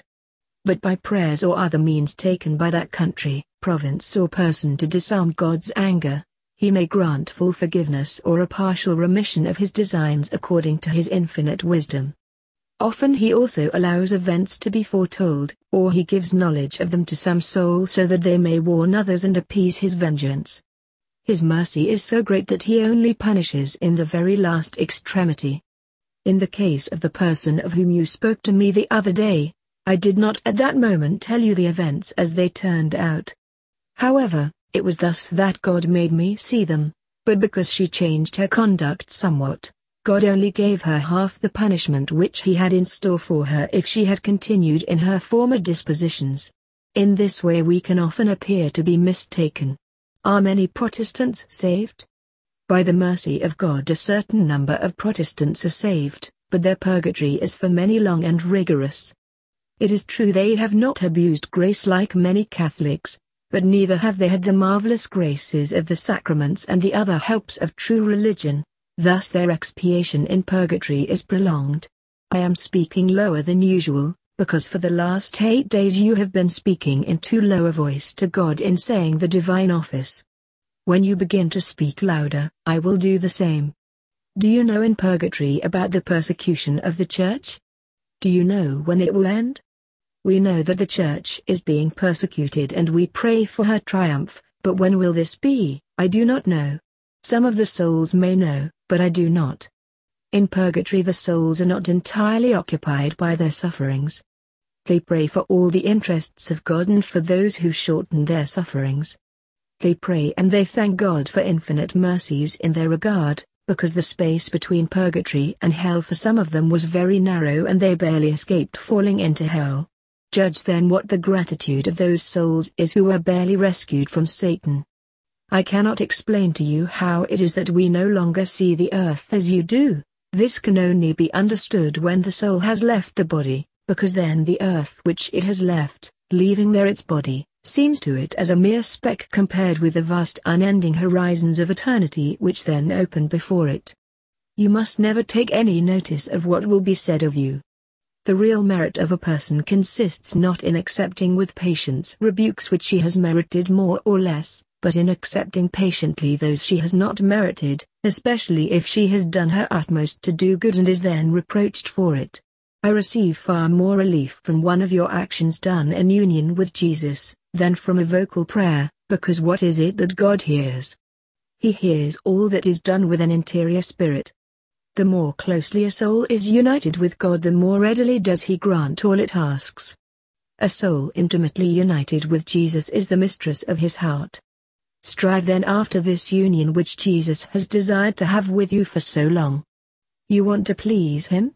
Well, this is the only way. You approach closer to His heart by great attention to the least manifestation of His holy will. He must be able to twist and turn you as He likes, and He must never find any resistance on your part. When you have arrived at that point, you will begin to say and understand His goodness. Be really in earnest about working for God alone. Never seek any witness but Him for any of your actions. Be very careful never to say to yourself, when performing any act, no matter how trivial it may be, such as if I do things this way I shall please so and so. I will do this to please such a person. God does not like these human reasonings in anyone, still less than you. Direct your intentions always with the sole desire of pleasing Jesus, and Him only. If by so acting, you manage to please someone else, so much the better, and if the contrary happens, that cannot be helped. God will be pleased, and that is all that ought to matter you. December 8th, 2 o'clock. The Immaculate Conception. Alas, how many lives seem to be filled with good works and at the death are found empty. This is because all those actions that appeared to be good, all those showy works, all that conduct that seemed irreproachable, all these were not done for Jesus alone. Some will have their eyes opened when they come here to this life, in purgatory. On earth they wanted to be made much of, to shine, to be thought very exact in religious observances, to be esteemed as perfect religious. This is the mainspring of so many lives. If you only knew how few people work for God and act for Him alone.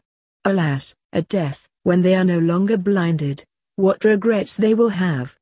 If only sometimes they would think of eternity. What is life compared to that day which will have no evening for the elect, or to that night which will have no dawning for the damned? On earth, people attach themselves to everything and everyone except to Him, who alone ought to have our love and to whom we refuse it. Jesus in the tabernacle waits for souls to love Him, and He finds none. Hardly one soul in 1,000 loves Him as it should. You love Him and make up to Him for this guilty indifference which exists all over this world. But in purgatory souls really love, do they not? Yes, but it is a love of reparation, and if on earth we had loved Him as we ought to have done, there would not be so many of us here in this place of expiation. Is Jesus well loved in heaven? In heaven they love Him very much, there He is compensated. But Jesus wants more than that. He wants to be loved on earth, where He annihilates Himself in every tabernacle, in order to be approached more easily, and yet He is refused. People pass before a church with more indifference than they would before any public monument. If by chance, they go into the holy place, it is only to insult still more the divine captive who dwells there, namely, by their coldness and their irreverence. Their prayers are said hurriedly and without attention, instead of speaking to Him from their hearts and saying words of friendship and gratitude for all His favors to them. Tell Father P. that God expects from him this love which he so rarely meets with. He expects it from him who comes each day so close to Jesus, whom he receives into his heart. Oh, tell him that in those blessed moments he may repair by his tender love the indifference of so many ungrateful souls. His heart must melt with love for Jesus in the host and intercede for those priests who enjoy the same privilege that he does, yet treat the sacred mysteries with a frozen heart which remains as cold as marble to Jesus. Every day let his union with God become closer, in order to prepare himself worthily for the great graces which Jesus has in store for him. I have told you there are some souls who do their purgatory at the foot of the altar. They are not there for faults they have committed in the church, because those faults which attack Jesus directly, Jesus present in the tabernacle, are punished with terrible severity in purgatory. The souls that are there in adoration are there as a reward for their reverent behavior in the sacred presence. They suffer less than if they were in purgatory itself, and Jesus, whom they contemplate with the eyes of their soul and of faith, softens their pains by his invisible presence. January 1880. On Christmas night, thousands of souls leave their place of expiation for heaven, but many remain, and I am of their number. You sometimes say to me that the perfecting of a soul is a long process, and you are also astonished that after so many prayers, I am so long deprived of the sight of God. Alas, the perfecting of a soul does not take any less time in purgatory than upon earth. There are a number of souls, but they are very few, who have only a few venial sins to expiate. These do not stay long in purgatory. A few well-said prayers, a few sacrifices soon deliver them. But when there are souls like mine, and that is nearly all whose lives have been so empty and who paid little or no attention to their salvation, then their whole life has to be begun over again in this place of expiation. The soul has to perfect itself all over again, and love and desire him, whom it did not love sufficiently on earth. This is the reason why the deliverance of some souls is delayed. God has given me a very great grace in allowing me to ask for prayers. I did not deserve it, but without this I would have remained like most of those here, for years and years more. Do religious and those of the same family communicate together? In purgatory, as in heaven, religious and those of the same family are not always together. Souls do not all merit the same punishment or the same reward. Still in purgatory we do recognize others, and if God permits it we may communicate with one another. Are you able to receive a prayer or a thought of friends who are dead, and let them know of the remembrance we have of them? Thoughts of earth can be made known here, but there is not much in all that, because I have already told you that the souls in purgatory know those persons who interest themselves in their behalf on earth. God sometimes allows those on earth to receive a prayer, a warning or some information. All that I told you about Saint Michael was from himself, and all that I said about your father was from God. All the commissions that you have so often given me for the other world, I have always done, but all these things are subordinate to the divine will. Does everyone in purgatory know the faults of others as they will be known in the last judgment? In general we do not know about the faults of one another, except in some rare cases when God has particular designs with regard to certain souls, but it is to few that he acts this way. Have you a more perfect knowledge of God than we have? What a question! Of course we know him far better and love him far more. Indeed, it is just that which causes our greatest suffering. On earth you simply do not know what God is.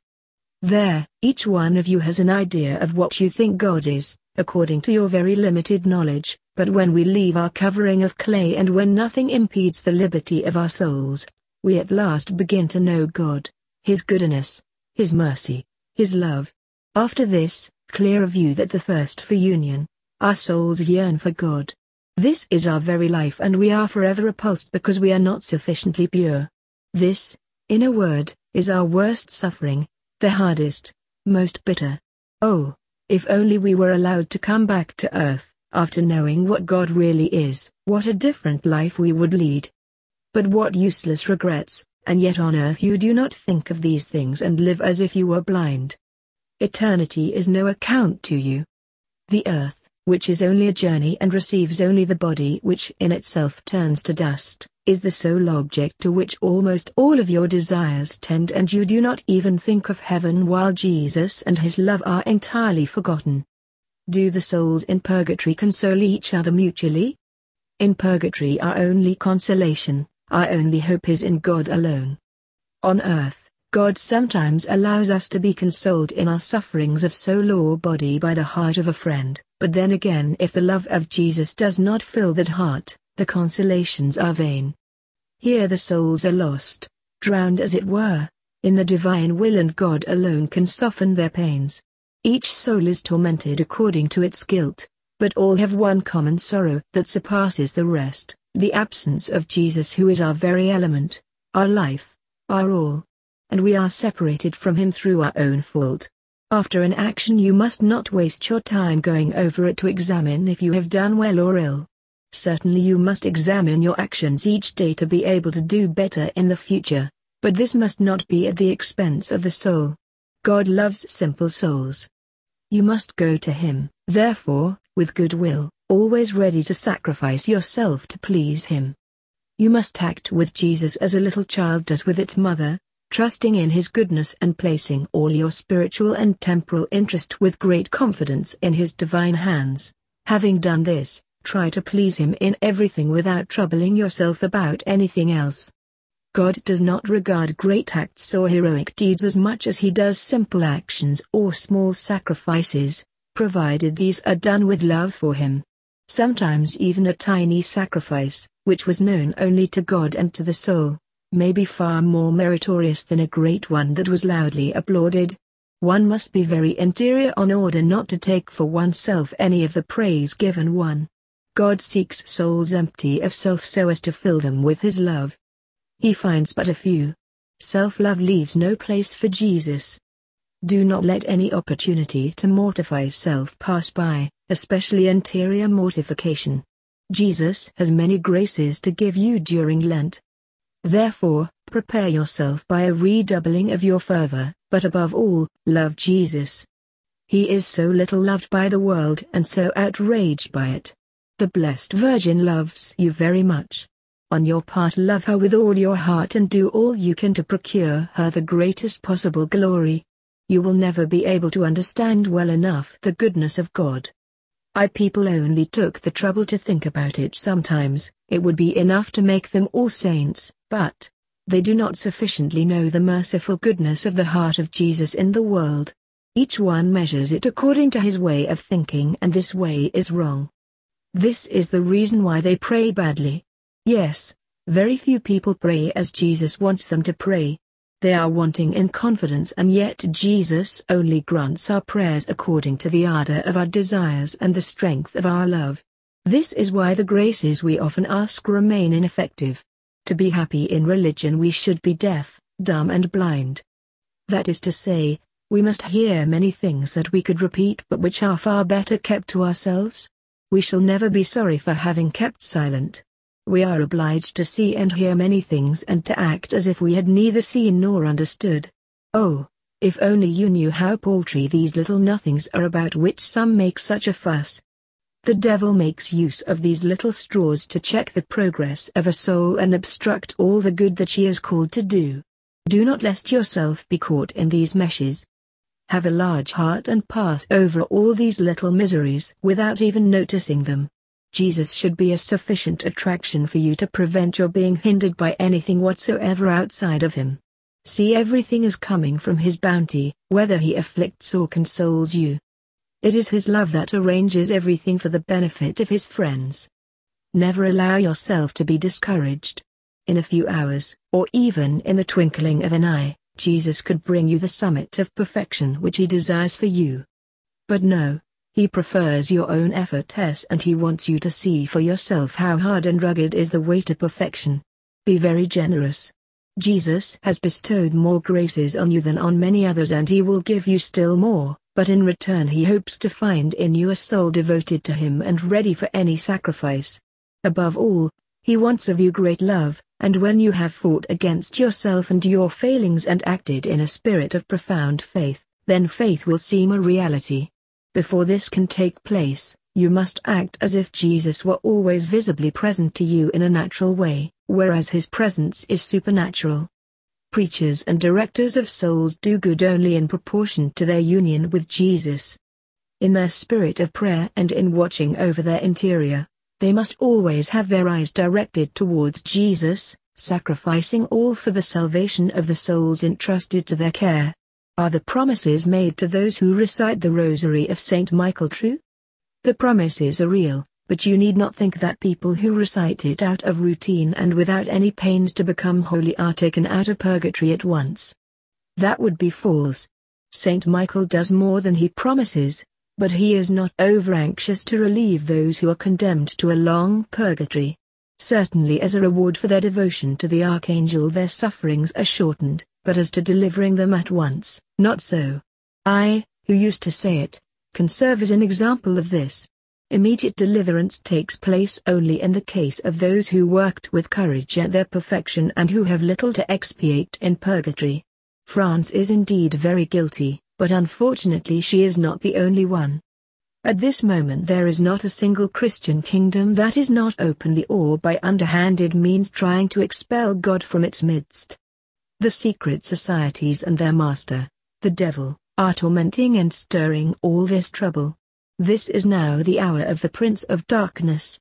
While he is in power he may do his worst, but God will show that he alone is master. He may use severity to manifest his power, but even in his vengeance, Jesus is yet always merciful. By the permission of God we in purgatory know what is happening on earth at this moment so that we may pray for those great needs, but only our prayers alone will not suffice. If Jesus could only find some really good souls who were willing to make reparation and disarm his outraged majesty, it would indeed please his divine heart now deluged by so much bitterness. Such souls might obtain his mercy, since God desires to pardon those who humble themselves. Tell this to the Mother Superior.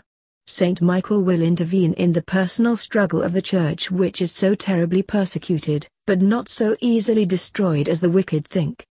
It is he who is also the special patron of France and who will help her to take rank as the eldest daughter of the Church, because notwithstanding all the wickedness that is committed in France, there is still much good and so many devoted souls there. I do not know when Saint Michael will intervene. You must pray very much for this intention. Invoke the Archangel, remind him of his titles and beseech him to intercede with Christ, over whose heart he has such influence. But be sure that the Blessed Virgin is not forgotten. France is her kingdom, privileged over all others. She will save it. Those who promote the recitation of the Rosary everywhere deserve praise. It is this prayer that is the efficacious in the present time of need.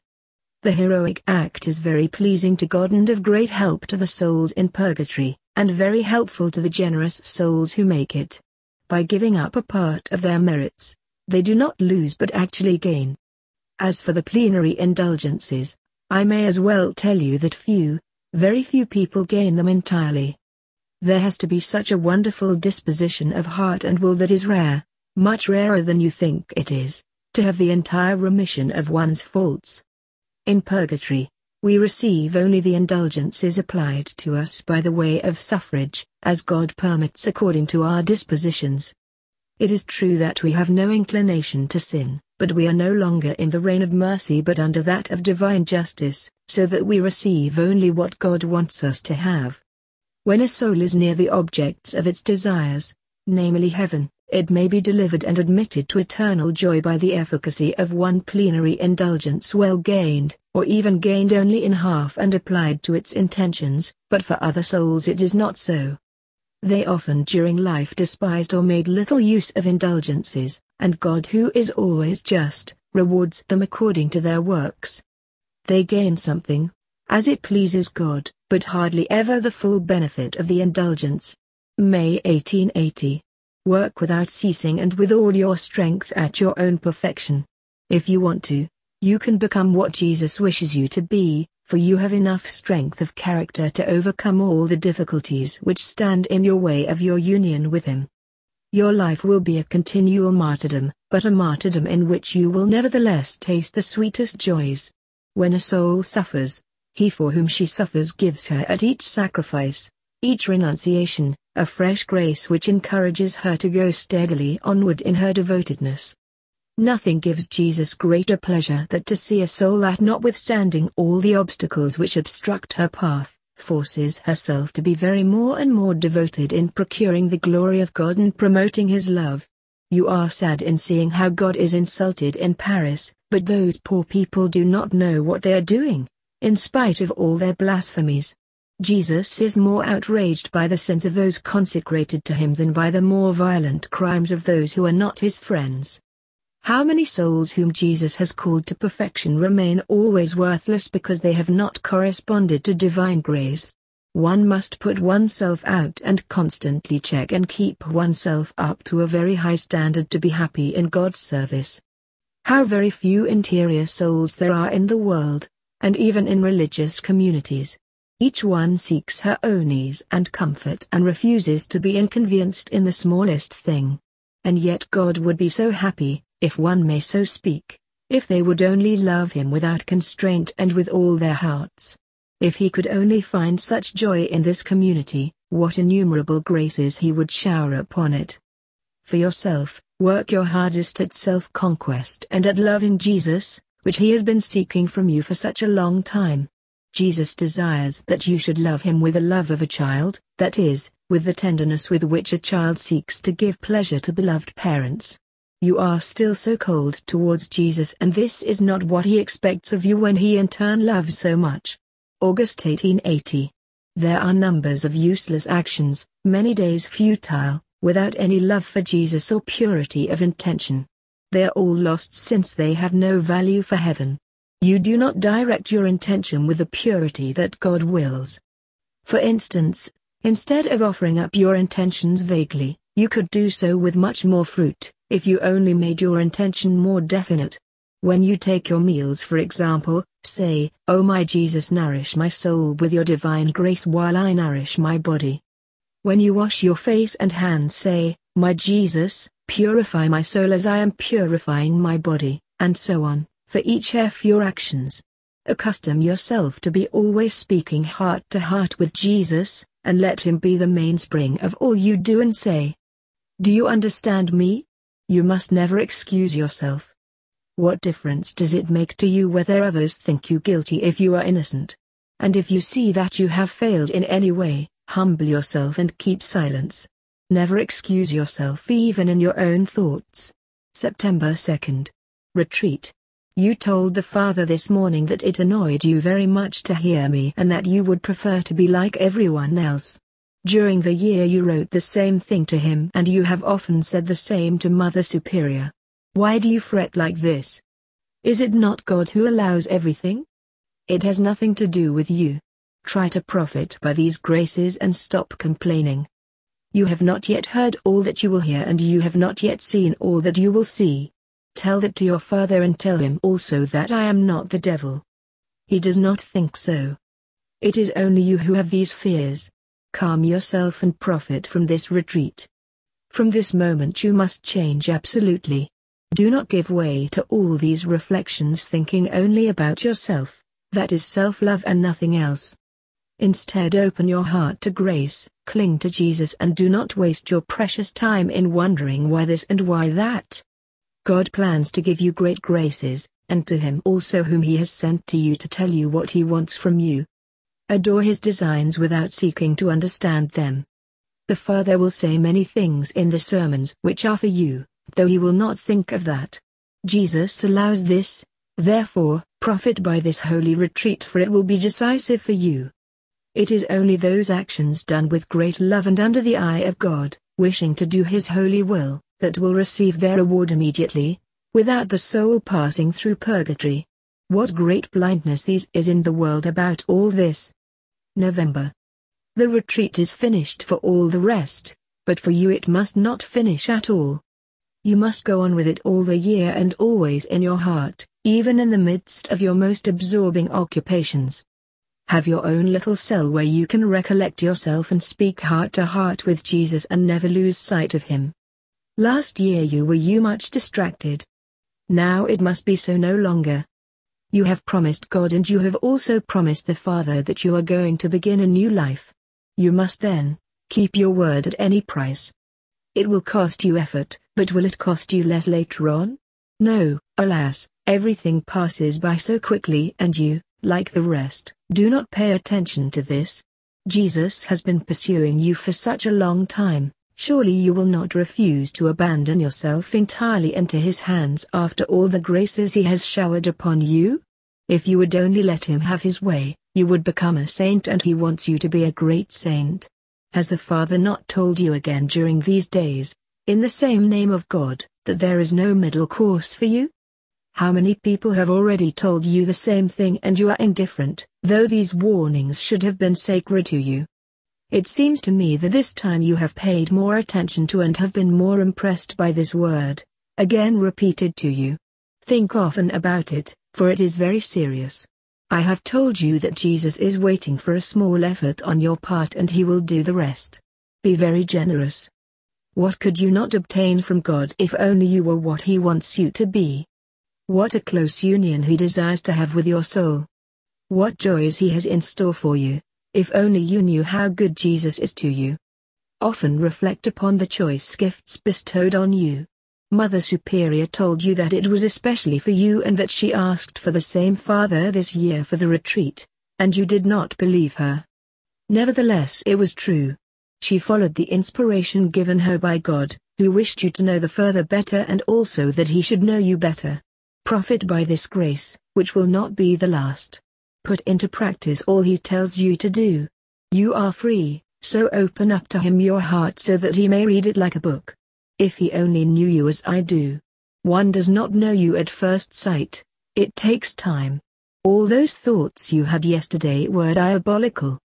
The devil will do his utmost to hinder the good that will be done in spite of him. Cherish most gratefully all the graces of the retreat and never lose sight of them.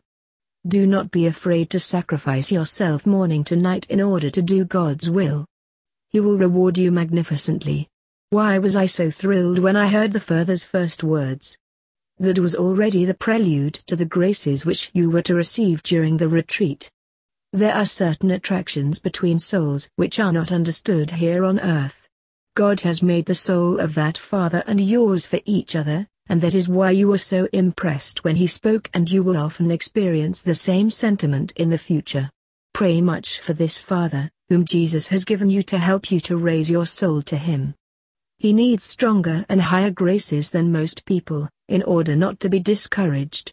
In his work he meets with repulsive and tiring days that impose upon his nature. His life is hard and penitential. You must help him by your prayers. So far you have done so, but it is not enough. You must offer up your works and some of your exterior sufferings, some of your sacrifices. In a word, unite his intentions to all you do and unite yourself with his works. Jesus has great designs upon him as he has also upon you, for this reason he allows you to speak to him and open your heart to him. Regard him as your Father and be submissive to him as a true child, and God will be pleased. Do not be disturbed because I say all this to you. You have been carrying out most of what I said to you. I had to tell you this and you must repeat it to the Father. Do you hear me? This retreat has been very pleasing to God and very profitable to souls. It is with joy that Jesus sees the souls of religious turning to him and seeking him as their one end. It is for this that Jesus calls into his service, but how easy it is on earth to forget what is most sacred. A good retreat helps souls to renew their first fervor, and this is what happened in the one you have just made. It has greatly consoled the Sacred Heart of Jesus. What are the few moments we have to pass on earth compared to eternity? At the hour of death, you will not find that you have done too much. Be very generous, do not listen to yourself but always look at the goal to which Jesus calls you. That is sanctity, pure love. Then go forward and never look back. Great crosses, crosses that often break the heart, so to say, are the portion of God's own friends. You recently complained to Jesus that he sent you very many sorrows this year. It is true, but why do you find these crosses so heavy? It is because you do not love enough. And yet, you have not come to the end of your trials. Those that you have had up to now are only the forerunners of what you may expect. Did I not tell you that you would suffer always in body and in soul, and often in both together? There is no holiness without suffering. When you allow grace to work freely in you, when Jesus really reigns over your will and you allow him to be absolute master of your whole being, then, no matter how heavy the crosses are, you will not feel their weight. Love will absorb everything, but until that time comes you will suffer, and suffer much, because the soul does not for 1 minute detach itself from everything so as to act only for pure love. God sees your efforts with pleasure. Oh, if only he were better known and understood on earth. But no, he is forgotten. At least, do you love him and console him? Let your efforts always grow in intensity so as to give him more pleasure.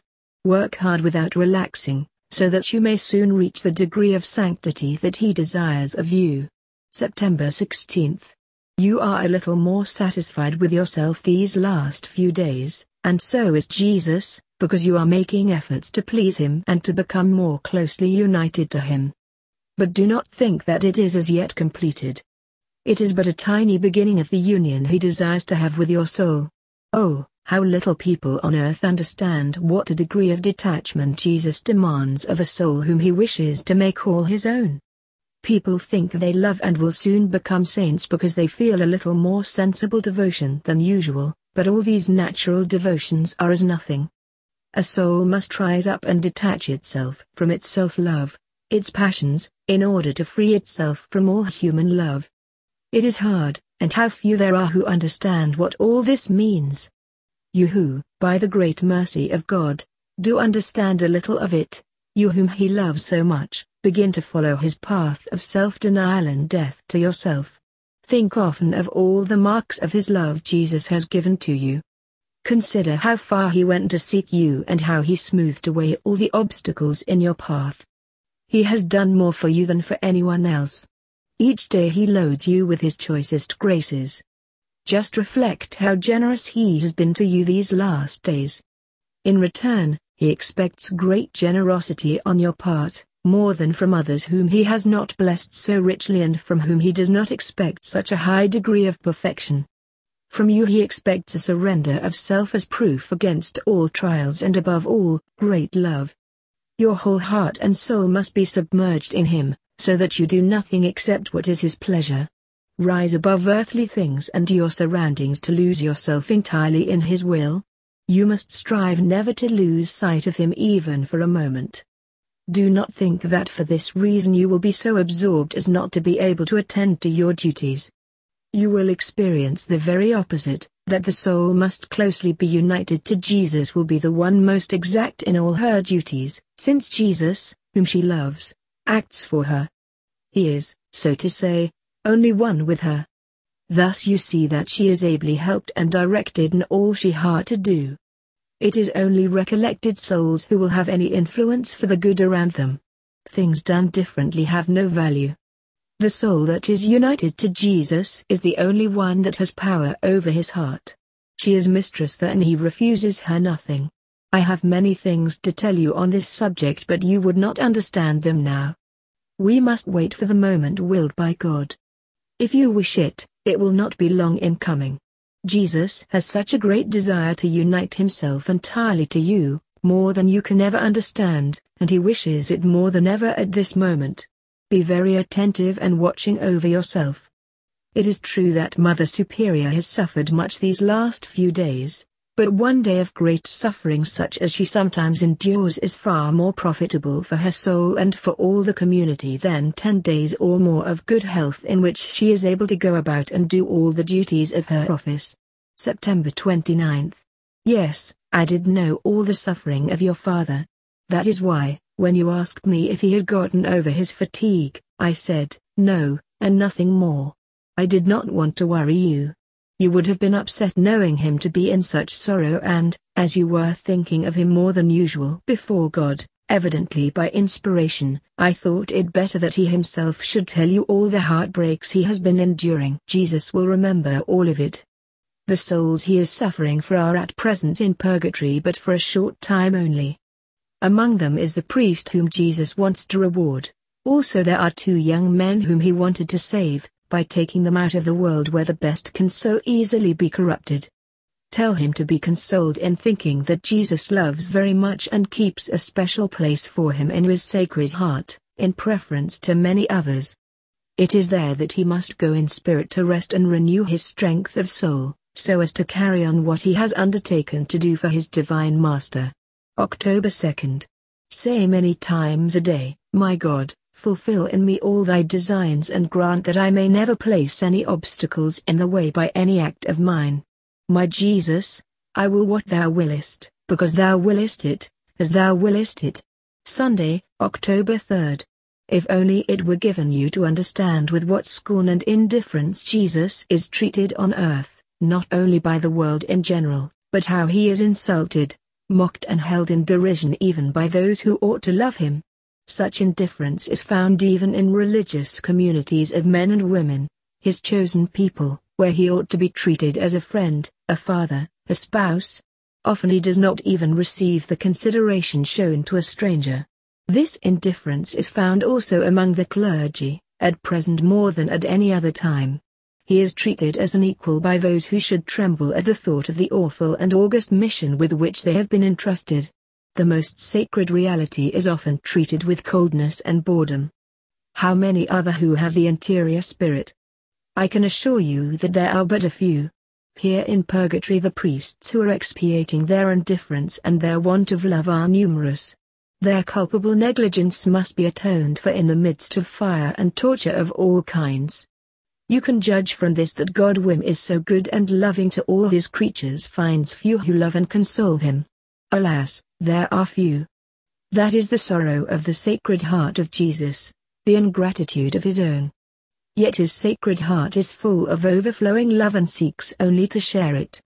He wants to find some souls bereft of self so as to overpower them with his love, more than he has as yet done for anyone.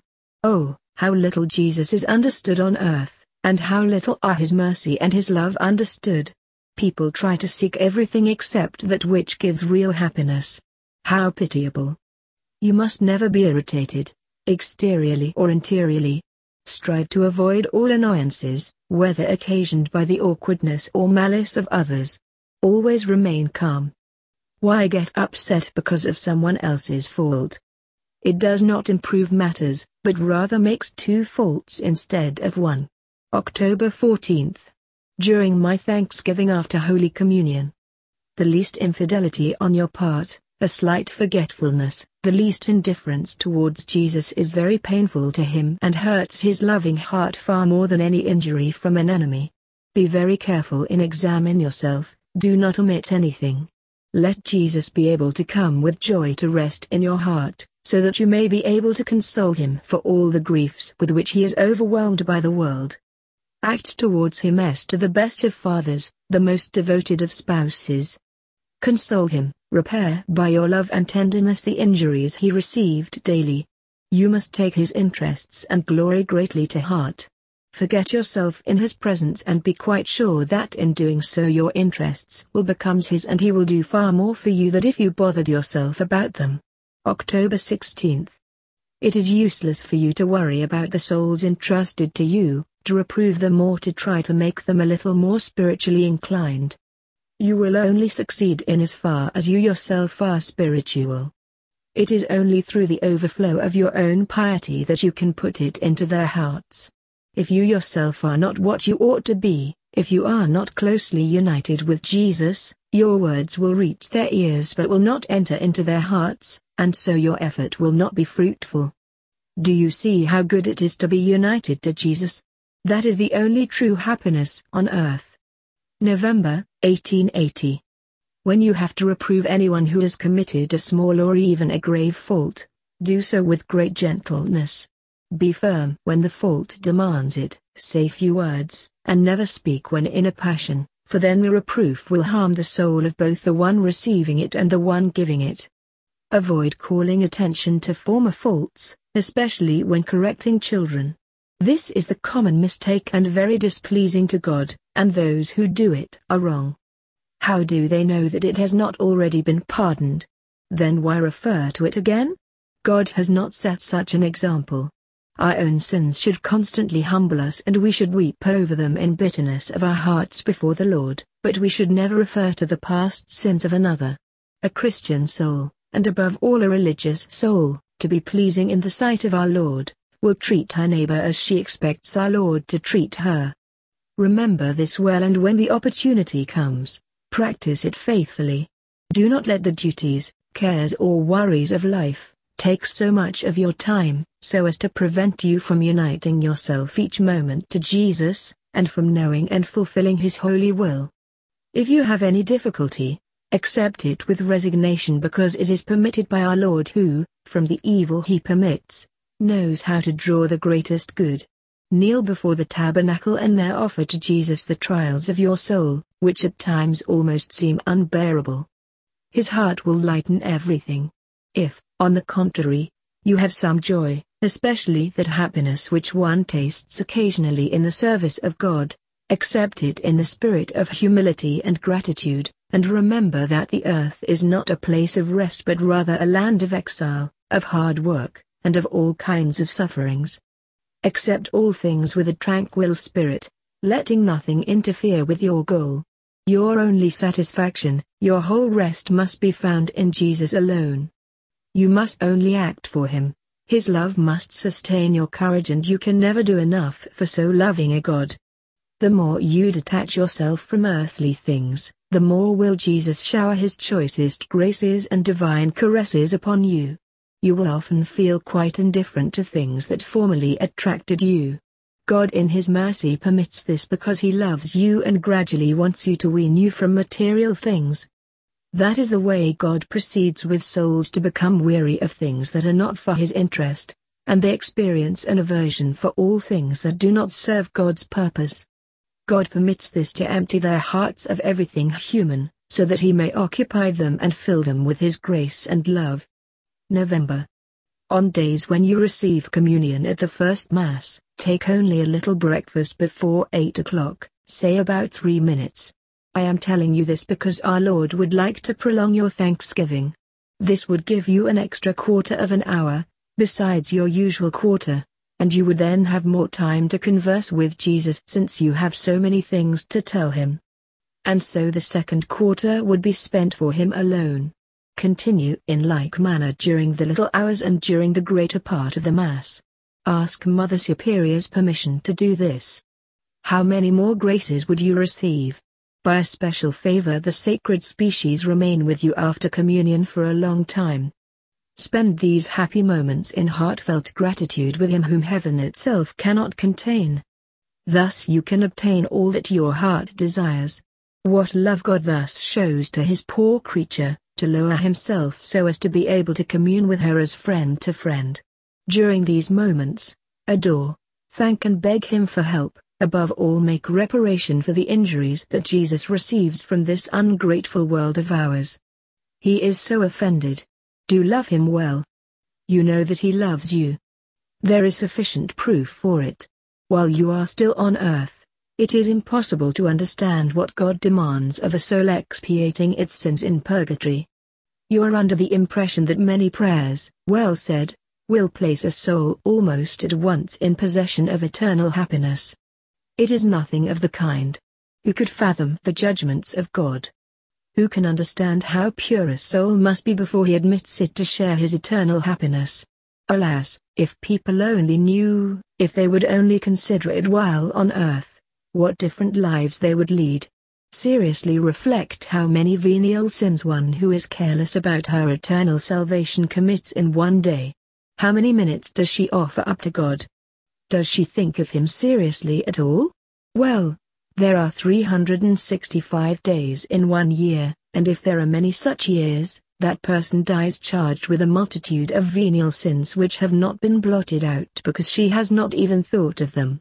When such a soul appears before God to be judged, there is scarcely a spark of love left in that soul when she comes to render an account of her life to him who demands it back from her. Such all but sterile lives have to be begun all over again, when they reach this place of expiation. Lives lived without love for God will have to be atoned for here in purgatory with intense sufferings. Whilst on earth, they did not profit by the mercy of God, but lived merely for the sake of the body. Now to regain their first splendor, they have to make satisfaction to the last farthing. That is what happens to indifferent souls. For souls of greater guilt, it is far worse. Try to love God now so much that you will not have to come here in order to learn how to love him through sufferings which are without merit. The sufferings and trials on earth are meritorious, therefore, do not lose one of them, but above all, love. Love wipes out many faults and makes one avoid them so as not to give pain to the one we love. That is why a soul that really loves Jesus is constantly on its guard to avoid everything that would grieve his divine heart. There are many souls in purgatory depending on you to deliver them from this place of suffering. Pray with all your heart for them. 1881.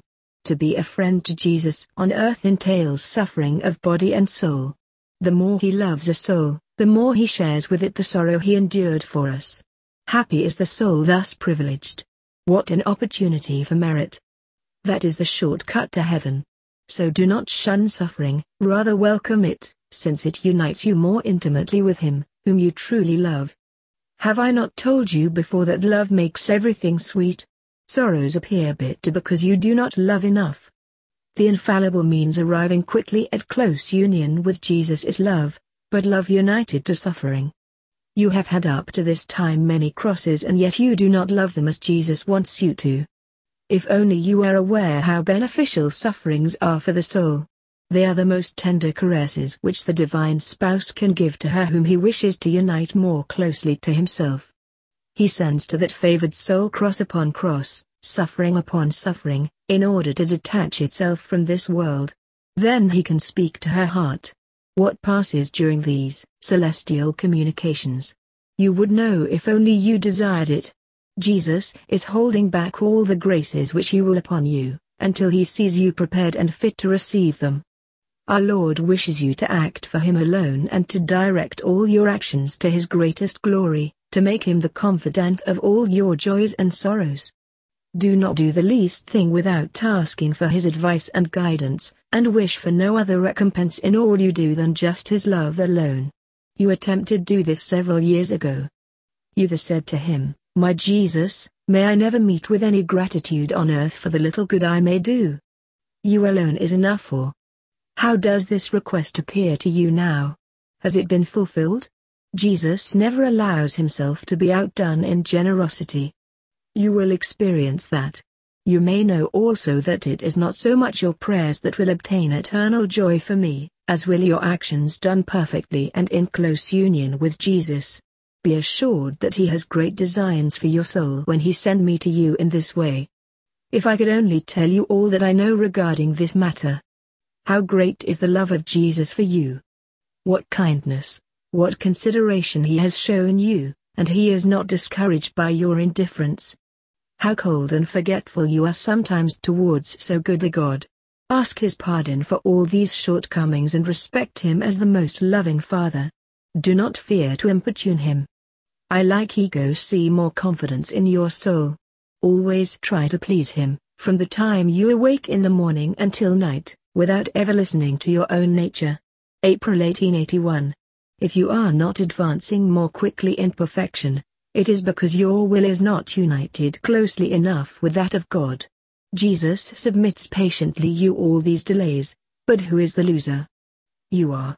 If you only knew what graces Jesus is storing up for you, how he longs to be united to you, you would give up your rebellious will which submits to him today but does not do so again on the morrow. He who is so good and so loving is asking this of you. Jesus will not let you rest until you arrive at that perfection he has destined for you. You may do as you like, but until your will is united with that of Jesus and your actions are performed under his direction and for his pleasure, you will have neither peace, nor rest, nor happiness of soul. September 1882. Jesus has done very much for you and he will do still more for you in the future, but you must correspond with his graces in generous spirit. The souls that arrive at the height of perfection that he demands of them are mistresses of his heart. He refuses them nothing. When you will have arrived at that stage, Jesus and yourself will be but one. Your sentiments, your thoughts and your desires will be the same. Be good, therefore, make haste to become a saint to procure great glory for your one friend who waits for that moment to inundate your soul with his grace. You do not yet make sufficient effort in watching over your interior and in keeping before your mind the divine presence of Jesus. Try to take the trouble and you will be powerfully helped. Jesus is only waiting for a little goodwill on your part and he will do the rest. Say to yourself every day, since Jesus began to give me so many special graces, what have I become? What ought I to be? What would I be if I had always corresponded well? These are thoughts meditated on for a few minutes will do much good to your soul. Only reflect seriously on them, for it is the will of God that I have told you. He also desires that you work seriously at your perfection because upon it depends that of many others. Jesus has such an intense love for you that he desires to pour upon you his choice graces which he shares only with his intimate friends. Hasten by your prayers and sacrifices the happy moment which will witness the divine union that Jesus wishes to form with your soul. Acknowledge before this divine friend your own poverty and the abyss of your miseries and then let him act as he wills. This is the way of his love, he enriched the most miserable. His goodness is then shown forth to advantage. Try to love Jesus very much. Cling to him more firmly than to anything else, join yourself to him the strength of your heart so that you may live only for his love. For the love of Jesus love all those who live with you and those with whom you have any dealings. Do not be afraid to make an effort to be amiable towards them, to pray for them and to deny yourself out of regard for them. The more a soul loves Jesus the more she loves her neighbor. October 30th.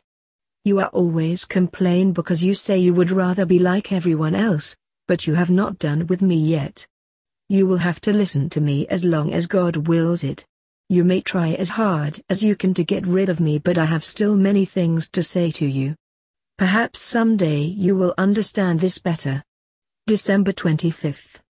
Do not be unhappy because I am not yet in heaven. It is true that I said, I shall only enter heaven when you have arrived at the perfection God demands of you. However, the high degree of perfection to which Jesus is calling you is not attained in such a short time. There are different degrees of perfection and it is not the lowest one that is demanded of you. This beloved friend knows that it would require a miracle to arrive, immediately, at the state of perfection to which he calls some souls and he will not perform that miracle. The soul must advance on the narrow path, often so difficult to human nature. To attain the goal which Jesus has planned for you, you must become entirely dead to self and have no longer any will of your own nor love of self. As yet, you are not there.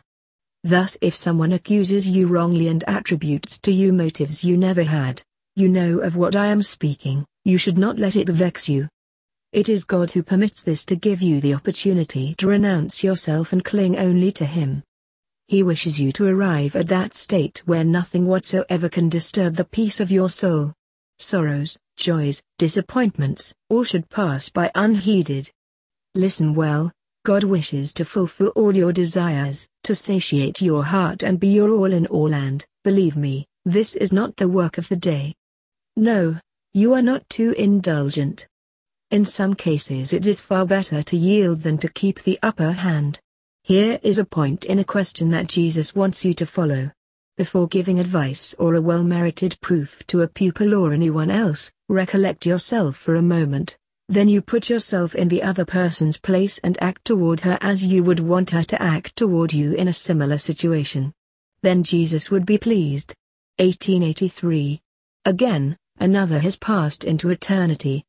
In like many others will pass by, days follow at each other until the one that puts an end to the short days of life on earth, and then begins the long life of eternity. Use every minute well, as each one of them is an opportunity to merit in heaven and escape purgatory. Every action performed in the presence of Jesus merits an extra degree of glory in heaven and a greater love for him. Your actions thus performed forge a chain of love that unites the soul closer and closer to its beloved. When the last link has been completed, Jesus breaks the feeble bonds that keep the soul, now full of merit, in the body, and it becomes united with him for all eternity. Thus you understand how a life spent in the gradual absorption of the soul with Christ can really be a happy one.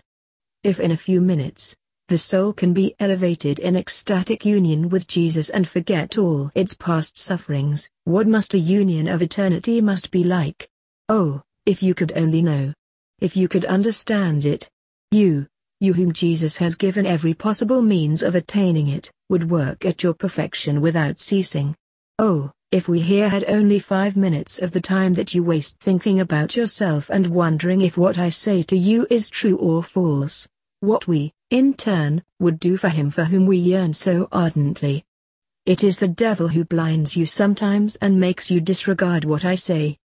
He knows well what the result would be. Avoid his tricks, throw yourself wholeheartedly into the work of your sanctification, and let this year be the beginning of that perfect life that Jesus has been expecting from you all this while. Right at the beginning of this year, take as your practice not to say one useless word, do not express your opinion unless obliged to do so, speak little and do not raise your eyes out of curiosity. Your first look in the morning should be directed at Jesus, your first thought for him. And your first word, one of thanksgiving and love. Then at the foot of the altar, place your heart in that of Jesus for the whole day, and in spirit, speak with him there until evening. Again in the evening, place yourself at the feet of Jesus with true sorrow for your faults and genuine thanksgiving for his graces.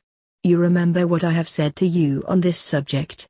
Be very faithful in these practices. Jesus wants from you an unlimited purity of intention.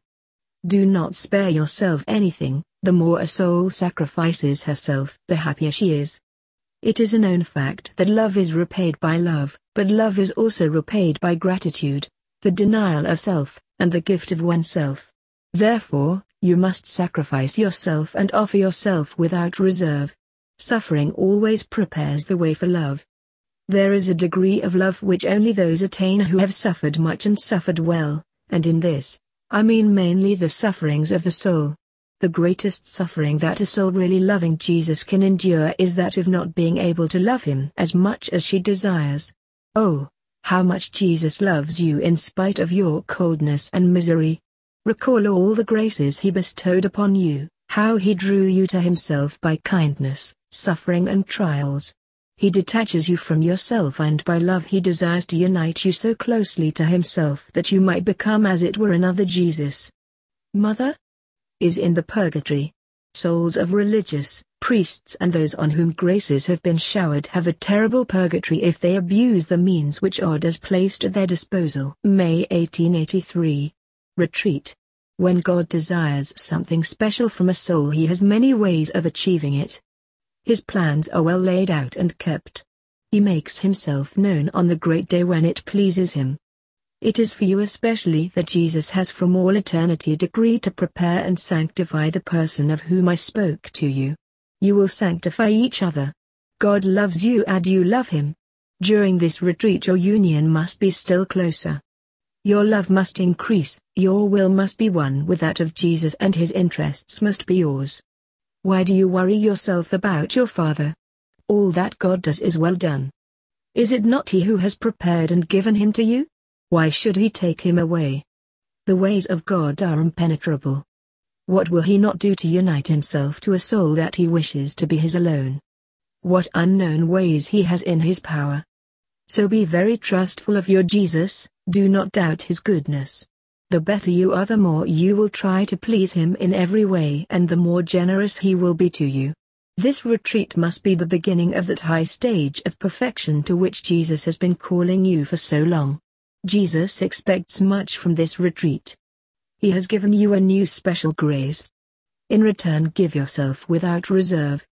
Let him be the master of your heart. Watch very carefully over soul. Let your communication with Jesus always be heart to heart. Let no word, no thought, not even a desire come from you that is not according to his adorable will. If only you knew what that union is that Jesus wishes to contract with your soul, you would never put any hindrance in the way. Neither would you kick against the goad as you do. At last, do you understand? This higher portion is scaring you, as you think you are being deceived. But with Jesus, why should you fear? He is your Father, your spouse, your all. Has he not the right to demand what he wills from a soul without telling it why?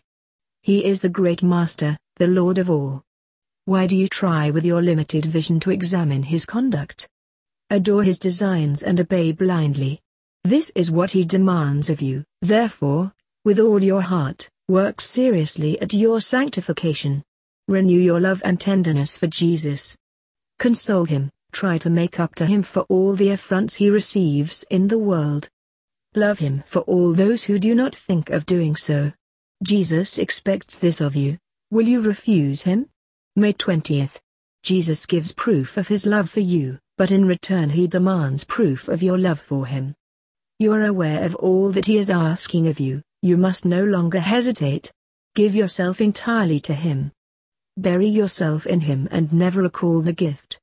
On earth we manage our own affairs, but in the next world, God arranges for us as he thinks fit. There are but few real friendships on earth.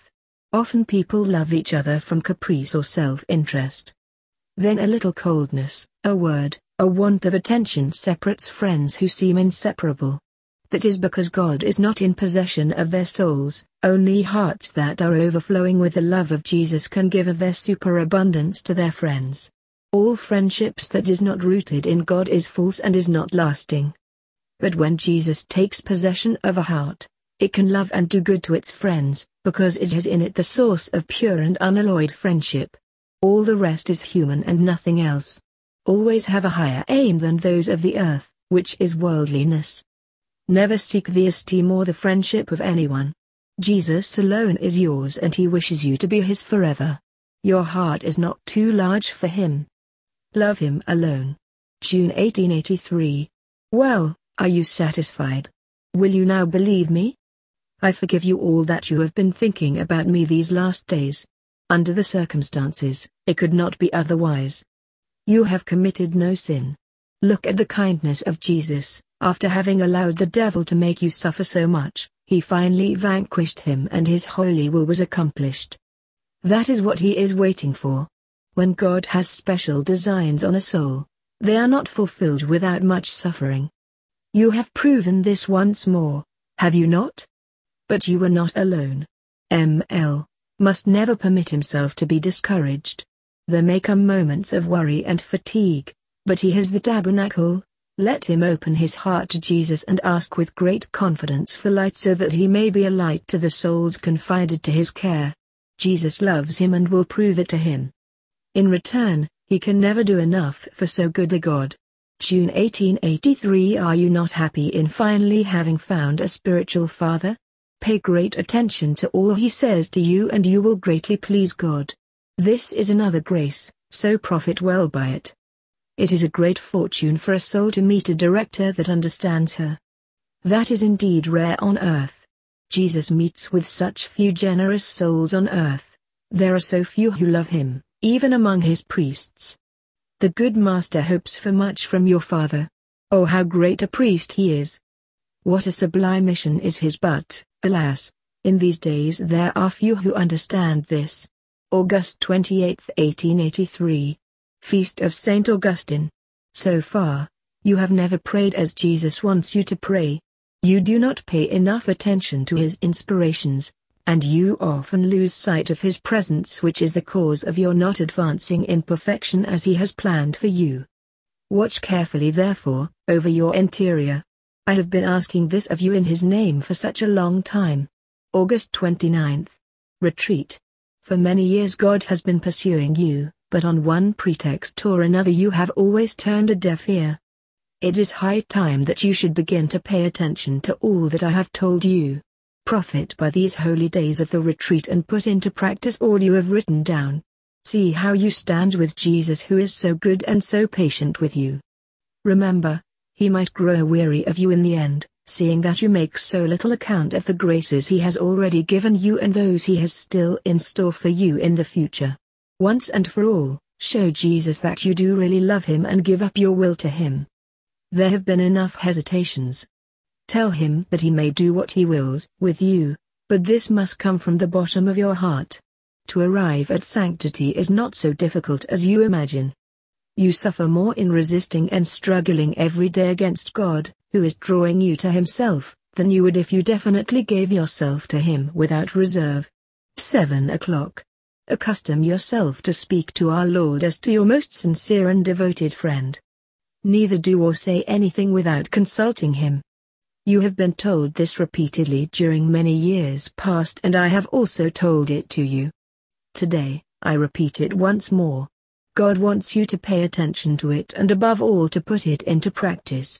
This glance of your soul towards Jesus, so as to catch each slightest wish, together with the colloquies he wished to have with you, will not disturb you and will never prevent you from discharging your exterior occupations well.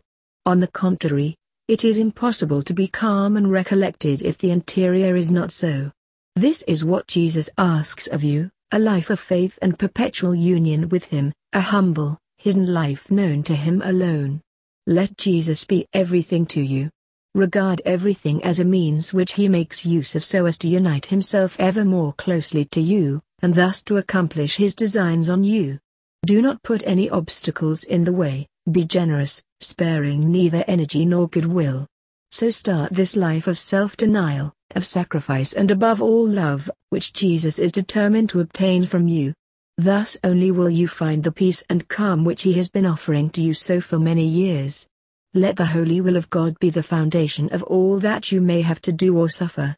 Jesus expects much from you, much suffering of soul and body, and especially your love. It is impossible to love without suffering. This you know well and you have had abundant proof of it in the past. Prepare yourself for what is to come in the future. God has endowed you with the ability to suffer more than anyone else. This is a grace and an act of mercy to you. When there are great sacrifices to be made, there is more merit. I plead with you not to resist any longer the designs which God has in regard to you. Do not ask for any further proofs. You have experienced enough.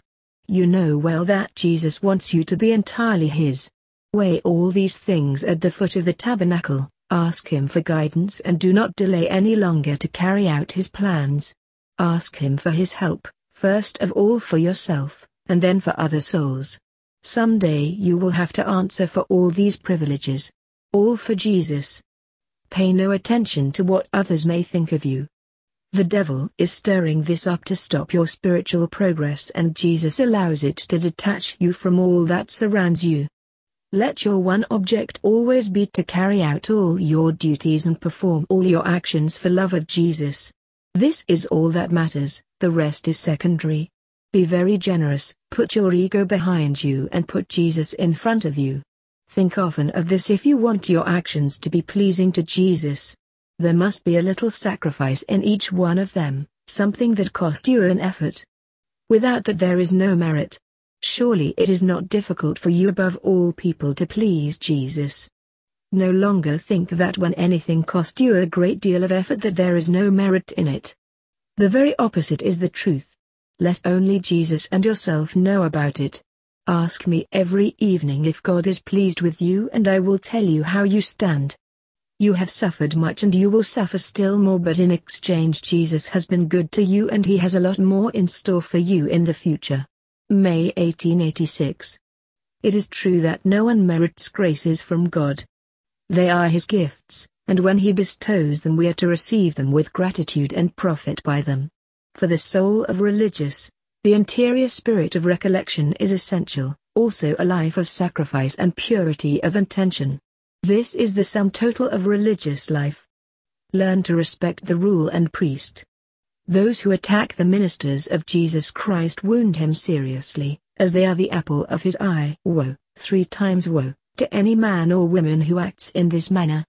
It is more pleasing to God for a religious to perform all her actions in conscious union with Him and with a pure intention in behalf of her deceased relatives rather than to say many prayers for them. It is the soul that God loves most that He crucifies on earth. But this cross sent by God has always a certain sweetness mingled with its bitterness. It is not so with the crosses that come to us through our own fault, in them we find unmixed bitterness. November 1886. You talk about these trials. Well, God has permitted them as a trial and thus He has given you strength of soul to make His glory, justice and love triumph. He desires a life of union with Him, a life of reparation and prayer. If you will take these interests of Jesus to heart He will also share in yours. Christmas 1886. If you just wanted to you could soon be rid of me and I would be delivered from purgatory. February 1887. When God has any particular designs on a person, when He wishes her to be out of the ordinary, He gives her a magnanimous soul, a generous heart, a sound judgment and a level head. When you do not meet with these qualities or characteristics in anyone, it means that God does not expect anything out of the ordinary from him. Jesus does not make known to a soul at once what he requires of her. She would be terrified. Little by little, as his grace makes her stronger, he reveals his secrets to her and he makes her a partner in his crucifixion. God loves you in a special manner. You are his daughter of predilection. All that has happened to you was for your greater good. Everyone must love God intensely, but for you it is a special obligation. You must reciprocate. June 24th. Remain closely united to Jesus. Before every action, however trivial, or whatever you may have to do or say, ask his advice. Speak to him heart to heart as to a friend whom one has always close at hand. Jesus wants your whole soul with all its faculties and powers, your heart with all its affections, all its love. The good Jesus wants to be one with you, and all the graces and devotedness you require for others, you should draw from his sacred heart, that divine source which can never be exhausted. This is how spouses who love each other should act, and you especially whom he loves above all. Jesus desires that you render him an equal love. Oh, if I could only tell you all the graces God has in store for you if you do not put any obstacles in the way of his actions, compelling graces which would bind you irrevocably to him, choice, rare and deep graces and trust. He has many things to confide to you for yourself alone, as well as for the common good. Whenever you can pass by the church, make a little visit to Jesus and pour out the love of your heart to him. Tell him all your sorrows, your joys, your sufferings, in one word, everything. Speak to him as to a loving friend, a father, a spouse. Tell him of all your tender love for him, and when you cannot go to church, speak to him in your heart. From time to time, during the day, fill your mind for a few minutes with the divine presence, recollect yourself before his majesty, acknowledging your own misery but also his goodness, and thank him affectionately. All the day long you can speak to Jesus heart to heart. That is what he expects from you and what he has been waiting for so long. If you are faithful to all I tell you, if you take the trouble to try to please your Jesus in everything, if you give to him all the little loving attentions of a devoted heart, always on the lookout to pleasure her spouse, Jesus on his part will keep for you his most secret communications, his divine caresses, his most tender love as a father and spouse, and he will refuse you nothing. If you give yourself entirely to him, he will give himself entirely to you.